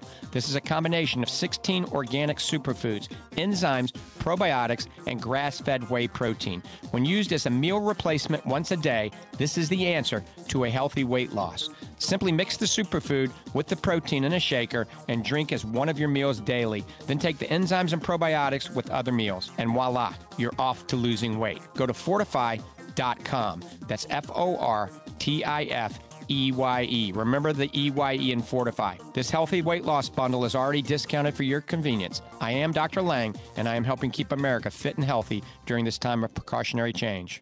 This message is sponsored by the Florida Long-Term Care Ombudsman Program, the Florida Association of Broadcasters, and this radio station. My name is Deborah. I serve as a district manager for the Florida Long-Term Care Ombudsman Program. I am passionate about helping others and advocating to protect the quality of life and the rights for those who many times cannot help themselves. You can make a difference in someone's life today. Visit us at ombudsman.myflorida.com to learn more. Sports, information, entertainment. This is the real world. AM 820, 96.7 FM Tampa, 98.3 FM Pinellas. Tampa Bay's home for Bubba the Love Sponge. Morning 6 to 10. Big 8. The Big 8. A portion of the upcoming broadcast is brought to you in part by the law firm of Catania and Catania, award-winning personal injury, auto, and motorcycle accident attorneys, serving Tampa Bay families for over 28 years. Offices Tampa, not attorney spokesman. It's time to get back to the show. Hello. The King and the Cop continues with Tommy, Jimmy, and Robin. Welcome back to the King and the Cop. Hey, Robin, you raised 2 Met fans. Still no call from Joe. This is my point. There's no Met fans. Step up, you Met fans. I know we're out in Tampa, and we're getting a lot of action back in New York and New Jersey. Call us. That's why you can't raise a kid a Met fan. I have a brick at City Fields. You know that, right? You and everybody else that donated $5. That's not nice. I'm getting yelled at by our engineer saying I'm a Met fan. Come on, Matt. You're not a Met fan. They're out there, Tommy. They're out there. I am actually a Met fan. Come on. Grew up on Long Island. I'm a Met fan. You had no choice. That means you're a Jet fan and no not wonder you Islander. no wonder you got the number wrong. Yeah, the Jets and Islanders. Exactly right. That's my point. Tommy's right. I'm a Jets, Mets, Islanders fan. Yeah. Oh, did you move yet? Yeah, I mean, you're here now. Now what do you do? I heard you were a big Yankee fan. Still my team, but my secondary team to the Rays, the Lightning, and by default the Bucks. But wait a minute. You know, I'm trying to get the feel out here in Tampa, and Robin and I went to the hockey game the other night, and I got to tell you something. There's nothing like the Garden. Every time I say the Garden, my wife sang at the Garden. Remember, Jimmy? I agree with you. Yeah, okay. I was there. But Rob, that was exciting the other night. That was pretty cool. I thought so. And Tommy, tell everyone what I said. Basketball doesn't play here? Basketball doesn't play here, and I said, like the Prue Center back in the brick city of Newark, New Jersey, we lost the Nets, and we only have the New Jersey Devils, who are currently in last place, which is another subject. I just felt like what else that concerts. Stadium is. Jersey Boys coming here April 15th. John Bon Jovi. No, I know, they didn't but- even pay me to say that. I mean, he's coming Nice. here. Yeah. Maybe a basketball team should be there. Well, good, Robin. HD's point. But you know, I'm gonna there's territorial issues with that, and I don't know that okay. the Is there? politicians and NBA. Although he may, the Knicks and Nets, but there's a couple other teams. You know, look What at the if we Lakers. started one? The Lakers, and let's start one. The Lakers and the Clippers have, play in the same arena, so it's not unusual. But I was going to say too that maybe there's a little bit of fear from the NBA because of the way that they draw at Major League Baseball games in Tampa. It's funny you said that. So today I'm waiting for my car to come get you, right? And the bell captain says at the hotel, he said, I said, I got to ask you a question. I went to the hockey game the other night, which is a few blocks away. I said it was exciting. I don't know. It was packed, 16,000. I don't know how many they fit. You can't fit there. I said, I go to a Buccaneers football game. You can't get a seat, right? I go to a Rays baseball game. There's nobody there. You know what he told me? He said that they would people like to go and have a couple drinks, which we also noticed, which is okay as long as you're not driving. But and this is not fair, and maybe somebody could straighten me out, maybe Tampa, and because I'm not going against this because I'm a big believer. People don't want to drive there.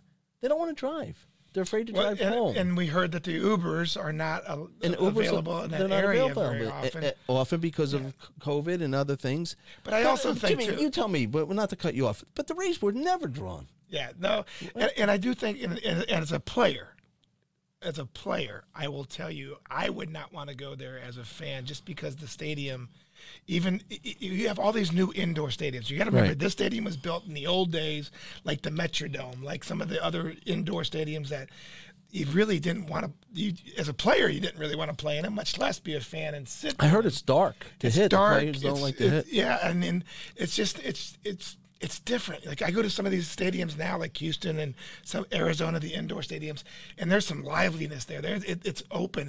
You feel like you're outdoors, even though you're indoors. At Tampa, you feel like you're in a box. Well, I know Ebor's trying. They want baseball, I think, more than a basketball team. Yeah. But I don't know. You know, politicians getting away, and it'll be interesting to see. But it'll be and good for the manager, Skipper Cash. They're winning. They win. Yes. And still, you would think when they're winning late in the season, somebody would come out and support them. But we'll go out. We look forward to going out and seeing them. But we have a new thing to do now. And since we are a Tampa radio station or radio show, we now have to figure out why is it that they won't allow basketball. Yeah, we're gonna have. Or they're not considering basketball. I think we can get that answer, but because I'm sure HD would love for us to be able to finally give that answer to them. Well, the Orlando Magic have been owned by a family for a very long time, and sometimes there's rumors that they're on the block. I don't know, but it's interesting. You know, down the Marlins, there's another team you thought would have done great in attendance, and the great Hall of Famer Derek Jeter there, and he just left. So I'm not sure, Jimmy. You know, you realize after you get out of the game as a professional player, it really is a business. Oh, it is, 100%. And I can tell you as somebody who's considered moving to Nashville, because I love Nashville, you know, there's talks there about them getting a baseball team in the next 2 years. If Seattle leaves, or if Tampa does, if Tampa leaves, that's where Nashville and Las Vegas, and I think it's Charlotte are the top 3 destinations for new teams or teams that want to leave the cities that they're in currently. And I think that'll be interesting. But when you look at areas like that, they're saying the same thing in Nashville that HD just said. Hey, hockey did great here. You know, we have our Tennessee Titans are doing great here. Why can't we have a baseball team? Why can't they come here? Because we've proven that our sports are good. The question is again, we're not the people that do the demographics, or we're not the people that do all of the surveys that say if we brought baseball or basketball, which would you like better to all the people in the surrounding area? And down here, if you remember, just recently, I don't know if it's dead now, but they were talking about doing a half season in Montreal. Yeah. The Rays were. Yeah.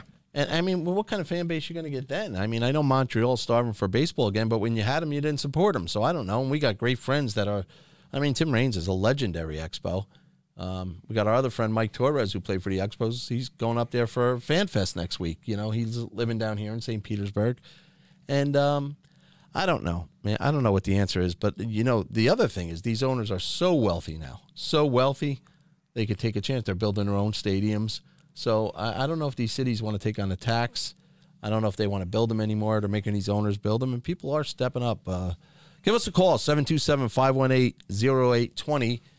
Big Joe, still nothing. Met fans out there from New Jersey, New York, give me a call. I'm still waiting. But we want to give you your opportunity. Yeah, I mean, you got Facebook Live going, you got YouTube going. Let's go. We're representing New York too, even though we're in Tampa. And by the way, Joe is a friend of ours, honey, and he is just texted me to tell me that he will call as soon as he can, but he's tied up right this second. Yeah, typical Met fan, but I love Joe. Yeah, and you got to realize too, Tommy, we are in not South Florida, but I guess it's still considered South Florida, but it's the west coast of Florida, and anything north, or anything south of Gainesville is pretty much New York South. Yeah, well, I learned last night or over the weekend that, and by the way, the Lightning fans outweighed the Ranger fans. There were a lot of Ranger fans here. Oh, yeah. That came down. Go 'cause Rangers! They were in the hotel. And I'm going to tell you what, and you know this when you go to a Rays game down here, they outweigh the Rays fans, the Yankee fans.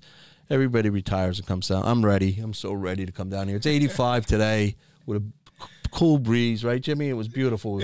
We walked to the studio. That's right. We walked. When I was leaving California, which of course we have no humidity, right? I was leaving and I was looking at the temperatures, and I just said to my wife, I said to Michelle, I go, "Oh my God, I hope to God it's not humid there yet." And she's like, "What are you talking about? It's only March." I go, "Babe, it's Florida. Yeah, you just never know. You never know. It's one of those things that it is. This time of year, January, February, All right, March. California guy. We're getting another California guy coming on. If I got to hear about the weather in San Diego, that's the first thing that's going to be out of Mark Skill's mouth today. I don't know that there was more. There isn't anything more beautiful than California. There's nothing. If when you're talking about weather, anything else, when you got to pay taxes and you got to pay for everything else, and then I don't know. Yeah, flip a coin on everything. You got some great politicians out there too. Oh my God. Can Nancy Pelosi retire, please? Congresswoman, I respect you. Get out of the way for somebody else. Yeah, you started your job with $2 million, and now you're worth $350 million. So just go home, would you? Go home and eat your ice cream. Unbelievable. Robin, how's Fitz doing? He's sleeping outside the door. He's our golden retriever. I think he drank some caffeine before I heard him barking. He better not bark when we're on the air. I don't know what to tell you. He was jumping all over me. He was so happy. I'm sure. Did you get his brother or sister yet? Not yet. I'm going to surprise you. Yeah, that's going to be. I'm not getting it. I decided I can't do it. I can't do it. Thank God. Yeah, because I'm the one left doing it. Oh, here we go. All right, next subject. Where is Skills? Where's Vicky? Skills. Vicky's in the Cayman Islands. I asked her to come on and open Vicky Ziegler, our great counselor and partner from a law firm in New Jersey, and I asked her to come on. She said, "You got to come where I'm at. I'm in the Cayman Islands. You and Robin." Oh, thanks, Vicky. All right, I'll see you when you get back. We're gonna have Jen Groover on hopefully later in the week. She's another woman entrepreneur that we love. I think we're gonna have to do a few more shows for 820 before we can suggest that we do a remote from Cayman Islands. Yeah, I think they'll pay for it. They're building a new studio. I mean, Robin and I talked about it. We think they got the new studio just for us because we flatter ourselves so much. Yeah, we're moving on up. We're moving on up. Moving on up. We're moving on up. We're looking forward to it. So, Bruce, if you're listening out there, the owner of the great 820, we're having a blast on our first day, and we delivered to you, buddy. We had our Hall of Fame friend on, Wade Boggs, and that was great. And we're looking forward to a big week. We got a couple other surprises this week that we'll be announcing. Get it out there on social media so everybody knows what we're doing. And remember, you can go to the Real Jay Leyritz, which is my Twitter. Right. All right, and ask questions, suggest people that you want to hear from. Even though we talk about we're not real big TikTok people, I go on TikTok quite a bit. Not just you don't have any idea how to do TikTok. I'm trying to learn because I've been told that if you're going to be back in the media now, that you need to have some type of presence on TikTok. Not me. I don't know what I'm going to do. I'm going to come up with something catchy that we can start doing that and maybe get a few followers from there. I do not want to wind up on Saturday Night Live and have a skit of. I couldn't even work the new phone I got yesterday. I had to hand it over to Adam before the show. I love TikTok. Yeah. I love it. Yeah, You see this book? We're on Twitter too. King and the Cop. Yep, the King and the Cop. Instagram and Facebook. So we need some, some more communication with the audience, and we will deliver. Listen, and I want to say this to Joe, the Met fan. I want you to go and actually, we're going to autograph a copy and send it to you. Catching Heat, Jimmy Leyritz's book. Yes. Because you've been Tommy, you could just give it to him. He's our friend. That's what we said. We're going to sign one and give it to him. Give him a signed one, but I was getting to a point. Oh. You're going to need it. You're a Met fan. I'm going to let you vicariously live through a champion. We're going to sign this book and get it to you, buddy. Yeah, the other thing, you can go to jimleyritz.com, which is my website, and you can I don't know, by the way, Jimmy, if there's a nicer guy than Joe out. I'm just picking on him because he's a Met fan. I didn't know that, so, He said thank you. I'm going to convert him. Yes. I'm going to convert him. I don't know, though. It's going to be tough. I'm telling you. I got this feeling about the Mets. I think it's going to finally get back to the point where in New York, I mean, this is better than anybody. When both teams are doing well, when both teams are playing well, the city is so much more vibrant. Nothing better than Subway Series. And right now, the city of New York, we need both of our teams to be good so we can get away from all the other negative crap that has happened in the last 2 years and build something positive again. And let's go Yankees, let's go Mets. And if you play each other, I'm still rooting for the Yankees. I can't agree with you more. We'll be back from a break, and hopefully we'll have Mark Skills and Mark Fleming on when we get back.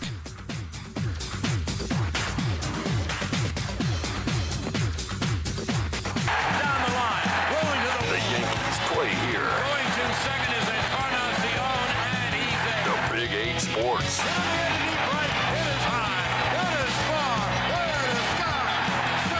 Your home for New York Yankees baseball. This one in the air to left. He's at the wall, and it is gone.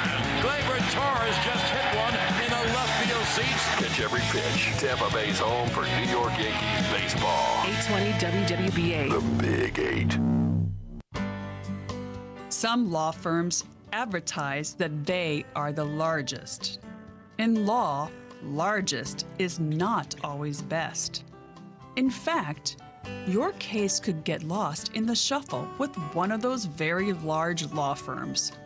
Cetnar are family-owned. They are Tampa Bay's attorneys representing clients who have experienced auto and motorcycle accidents.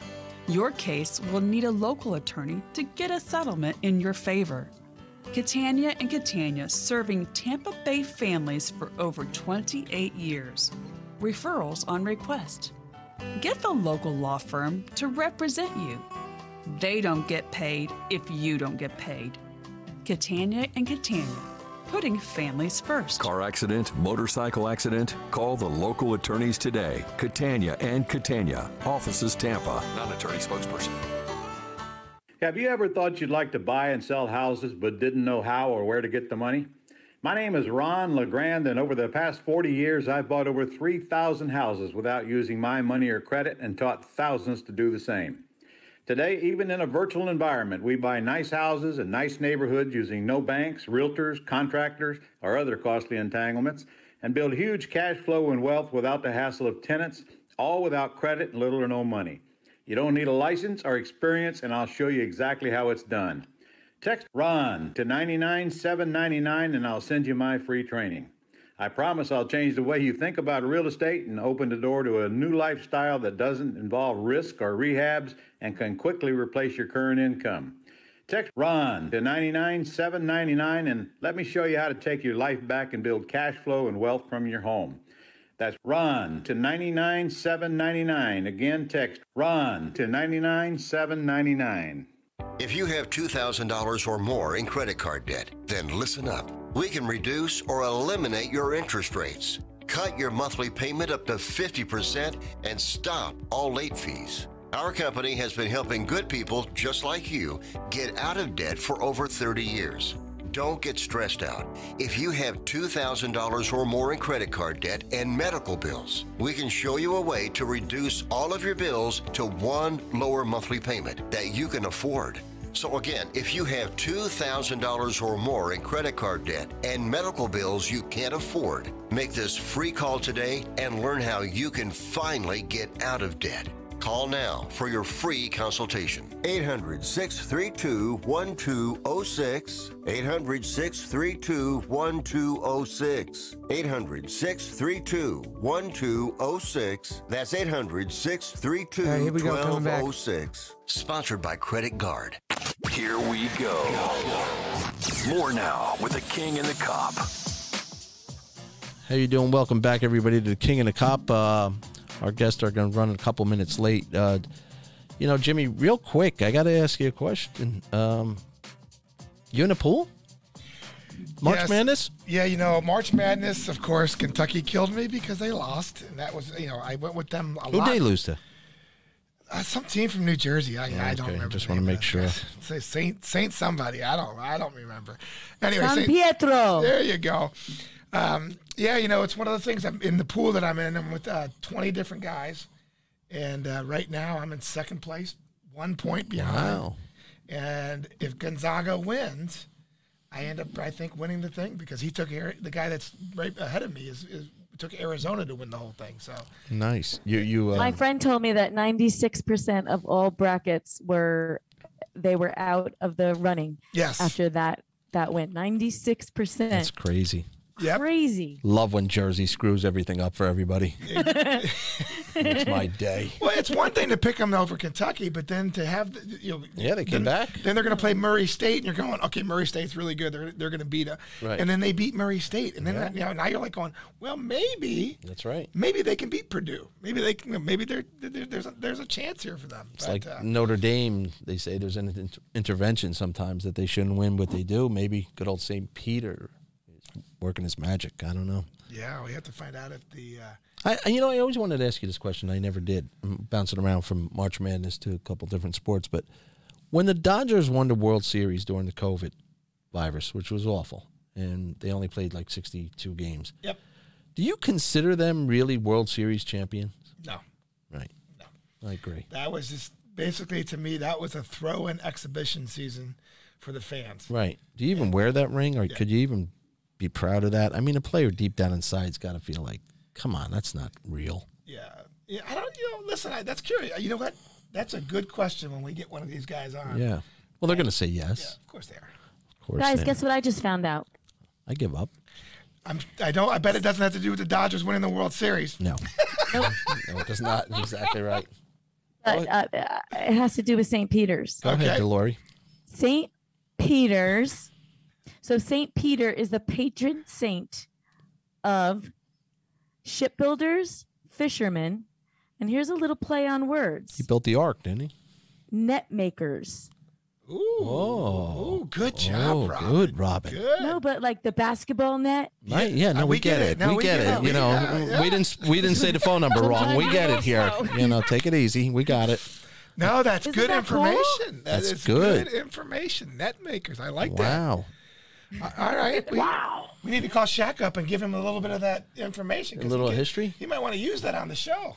I think LSU hired a new coach today. I wonder how the big fella feels about that. I mean, they have more changeover in LSU with their coaches. We'll have to reach out, and get the real information. Then he can also tell us about the Orlando Magic, maybe. Yeah. Great story. I think only two. He joked one time that two people were on the cover of Time magazine. He was one, and Mickey Mouse was the other. And we're getting to basketball pretty soon that we're going to have to start talking playoffs, and we'll start, talking. And I'm going to be so glad to be talking about basketball this year, the NBA Finals and the playoffs, and not have to mention LeBron James. Wow. See, that is, I'm so happy. That begs the question. So many people feel like that. Here's one of the greatest basketball players ever. Arguably, people argue he's the best. Yep. But some people feel they have to root against him because he rubs them the wrong way. And I don't know. Why, guys? What's the problem? I don't know. I don't know either. You know what I could say? Because the only other guy that I have of my time of being a basketball fan is a guy like Michael Jordan. Right. But he was kind of the same way. He wasn't, though. He wasn't approachable. He was, but he wasn't. He didn't make basketball about politics. Right. And that's ruined a lot That's of the this. only thing that I think that's the mistake that LeBron made. Let me say something about it. No, wait, go ahead. Go ahead. You're right. But Michael Jordan, was a cocky individual. Yes, he wasn't the greatest as far as, but he never ever made himself bigger than the sport. And while he was playing, he might have after he started to retire, and all these other, because as you're a player, when you retire, you still miss all that. All right. That notoriety.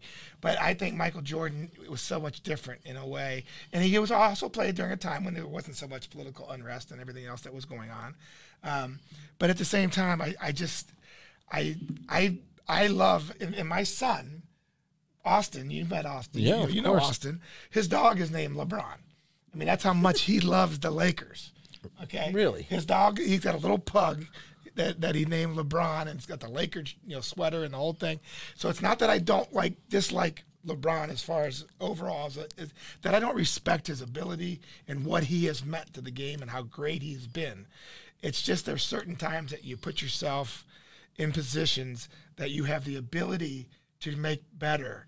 And I think some of the decisions he made, I want to hold this subject for 30 seconds, but back to the engineers. Matt, I'm being told our guests are in the waiting room. I have no idea what that means, but if they're... That means no, I haven't seen anybody calling on the line yet. There's nothing there. I think they're trying to zoom in. I don't know if that's working, but I want to... That's unfortunately, that's not on my end. Yeah. I want to ask you something, Jimmy. Who was more controversial than the greatest, Muhammad Ali? And I remember not liking him as a kid, but then as I became an adult...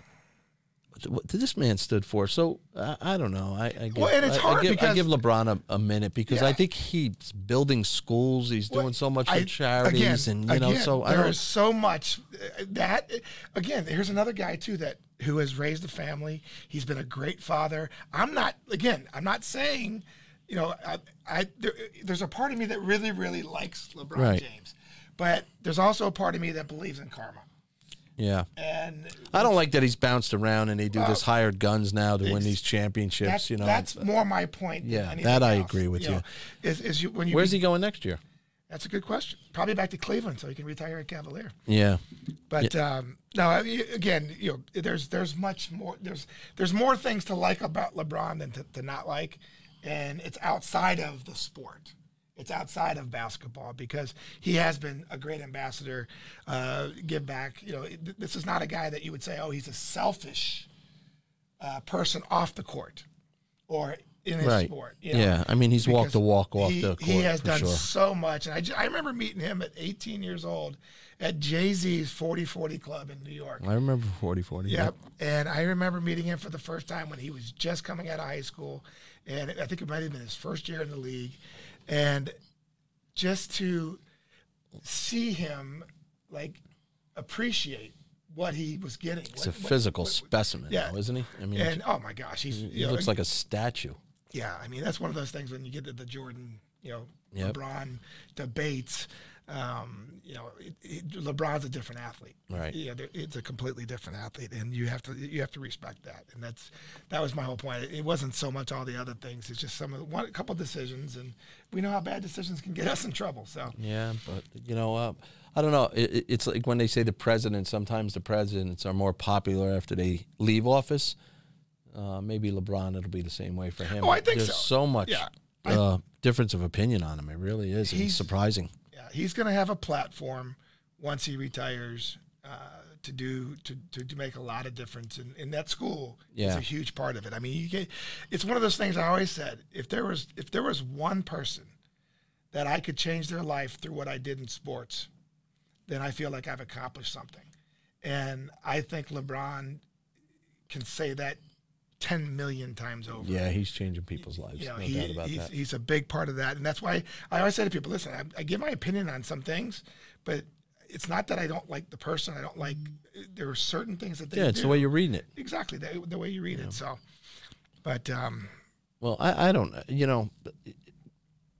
listen, I know you as an athlete, you don't root for anybody to fail in life. Never. But it's tough to people really do go after him. But then there's, that's politics too. I mean, it's just simple. It isn't about like a rivalry that people don't like him because he's never stayed with the same teams. So they don't like that he's just goes around and shops himself and takes his buddies to the best team. And that's tough. I agree with you. And that was my point. My point when he came to LA was like, I'm going to build this empire. And it's like, wait a minute, you're not building this. You're not a real Laker, buddy. The Lakers are building the Lakers. That's right. And you're just a part of that. And I think that's what was missing. And I think that's kind of like when you see something like this happen, that they don't make the playoffs with the amount of guys that they have.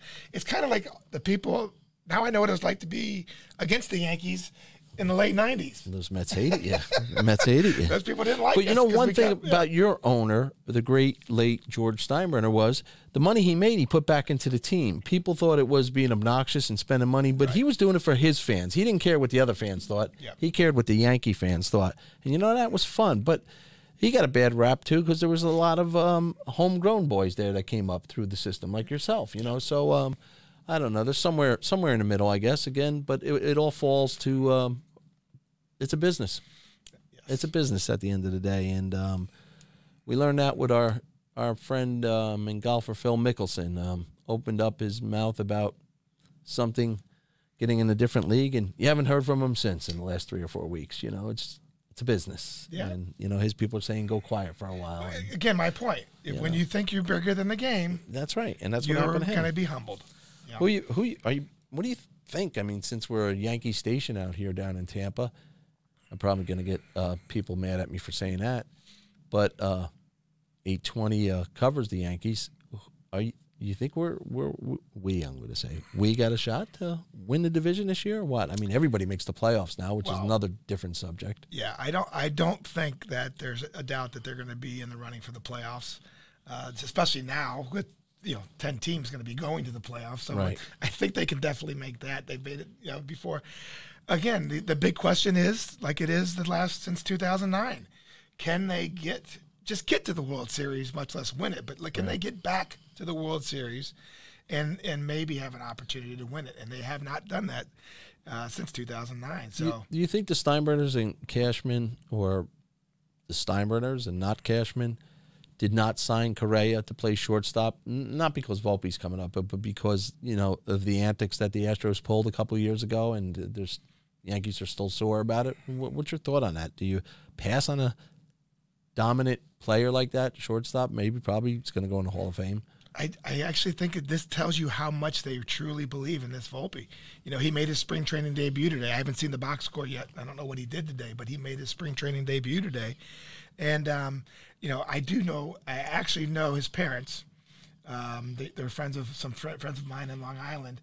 And I remember when the Yankees drafted him, they talked like, so proud. This is the next coming of Derek Jeter. Yeah, that's tough when people do that. Remember, it used to be the next coming of Mickey Mantle. How many people did that ruin? Well, exactly. And I've seen the kid play, and I saw as the game started today. I was watching a little bit of it, but the bottom line for me was that they didn't make these deals. The Yankees have the money. It's not like they don't have it. Exactly. You had Story, you had Correa, you had all these other guys that were available, and I really think that talks about how much they truly feel that this kid is going to be ready in the next year or two, and that's why they have the stopgap that they brought in, the kid from Minnesota, and I think that's where the sign is that says, okay, we truly believe in this kid, and I think there's two ways it can go. It could be too much pressure on the kid, or the kid could be like myself, that I love that kind of pressure, that he could say, look, this is my opportunity. Be like Derek Jeter. Right. Hey, you get to step into this position, and if you do well, you can write your own ticket. Look what Derek did for 20 years. I always say, Tony Fernandez doesn't break his wrist. The Yankees don't have the dynasty. Yeah, they're waiting a little longer with Jeter, maybe. Yeah. Hey, Robin, what hat are you wearing again? The Newark Bears, honey. And speaking of the Newark Bears, speaking of the Yankees, their assistant. I took it off. All right, but their assistant hitting coach this year, Jimmy, is Bam Bam Mullins, former Newark Bear, former Yankee, San Francisco Giants, three-time World Series winner. World Series winner. So, good luck to Bam Bam. That's nice. Hopefully, we'll see him out there tomorrow or the next day. He's a good man. Spent a couple times on the golf course with him. Yeah, I was curious because I had seen that he had not signed with anybody after leaving San Francisco, and I know he's been doing a lot of stuff in his home city of Curacao. Yep. And He's a good man. Yeah, and it's great to see him back. And of course, we always say sometimes things come full circle, and truly, this has come full circle for Bam Bam. Yeah, he's back with the Yankees, and that's pretty cool. That's got to be, I hear it from you. I hear it from over and over from anybody, whether it's even Wade Boggs. We should ask him the question. Nothing like putting on the pinstripes. Yeah, I know that'll upset a lot of people out there, but everybody that's ever wore that uniform says there's nothing like putting on those pinstripes. And yesterday when I went to the spring training game, they even carry themselves the right way during spring training. It's amazing. There they are in their pinstripes. They don't wear a different color shirt. Steinbrenner, they're all, I know people hate it. They can't have a beard. They can't have a mustache. They got to have their hair groomed. But, there's something to be said for it. I like it. Listen, I think it's pretty cool. Again, a kid growing up with my father who worked for IBM. There you go. I totally understood it. My father, that's the way we were raised. And I watched him go to work every day. And it was clean shaven, clean cut. Your hair couldn't touch your collar. And you put on a blue jacket with a white shirt and a red tie. And that was the IBM look. Right. And again, the thing that was so great about it, like Steinbrenner, you worked for the company that you represented, not yourself. That's right. And so we're all going to look alike. We're going to look because we're not different. And you got to look good to play good. Yep. I used to say that. My father, we had roll call when we were 12 years old, Eddie and I. We couldn't have any hair on our ears. And I can guarantee you this. If we get Josh Donaldson's wife on a show, right, she's going to say he's much better looking now than he was when he played. he had the mohawk the last time I saw him. Exactly. The guy looks 20 years younger. Speaking of him, what do you think? You think, he's getting up there, and not in age, but in the baseball years, he's up there. But, he was MVP at one point. What do you think the value he's going to bring to the hot corner? I was a little surprised at that, to be honest with you. Yeah, especially with Gio Urshela being such not only a good Yankee player on the field, but he did so much in the community off the field. Yeah. And he was really, really involved. And I know him personally that was a really disappointment for him, more so than just leaving the baseball. It was leaving what he was starting to build in New York. But I think, listen, Josh Donaldson is an upgrade no matter what, because this guy can flat out hit, and he loves the pressure. He loves to play in the pressure-packed games, and I think he's going to do pretty well in New York if he can stay healthy. Yeah. Well, great opening day for the King and the Cop and Robin DiLauri, New Jersey's favorite girl. It was great to have Wade Boggs on. What a pleasure and honor that was, and I think we're going to have a lot of fun with the King and the Cop. Yep, Big 8, Radio 820, WWBA. Sports Talk Florida. Join us 4 to 6 p.m. Monday through Friday. So much fun, guys. After 14 years in Atlanta, Matt Ryan has a new home. Good job, guys. I'll talk to you tomorrow. Okay, pal. Thank you. Thank you. You guys, Jimmy, if there's anything you want, guys, can you stay on? I'll get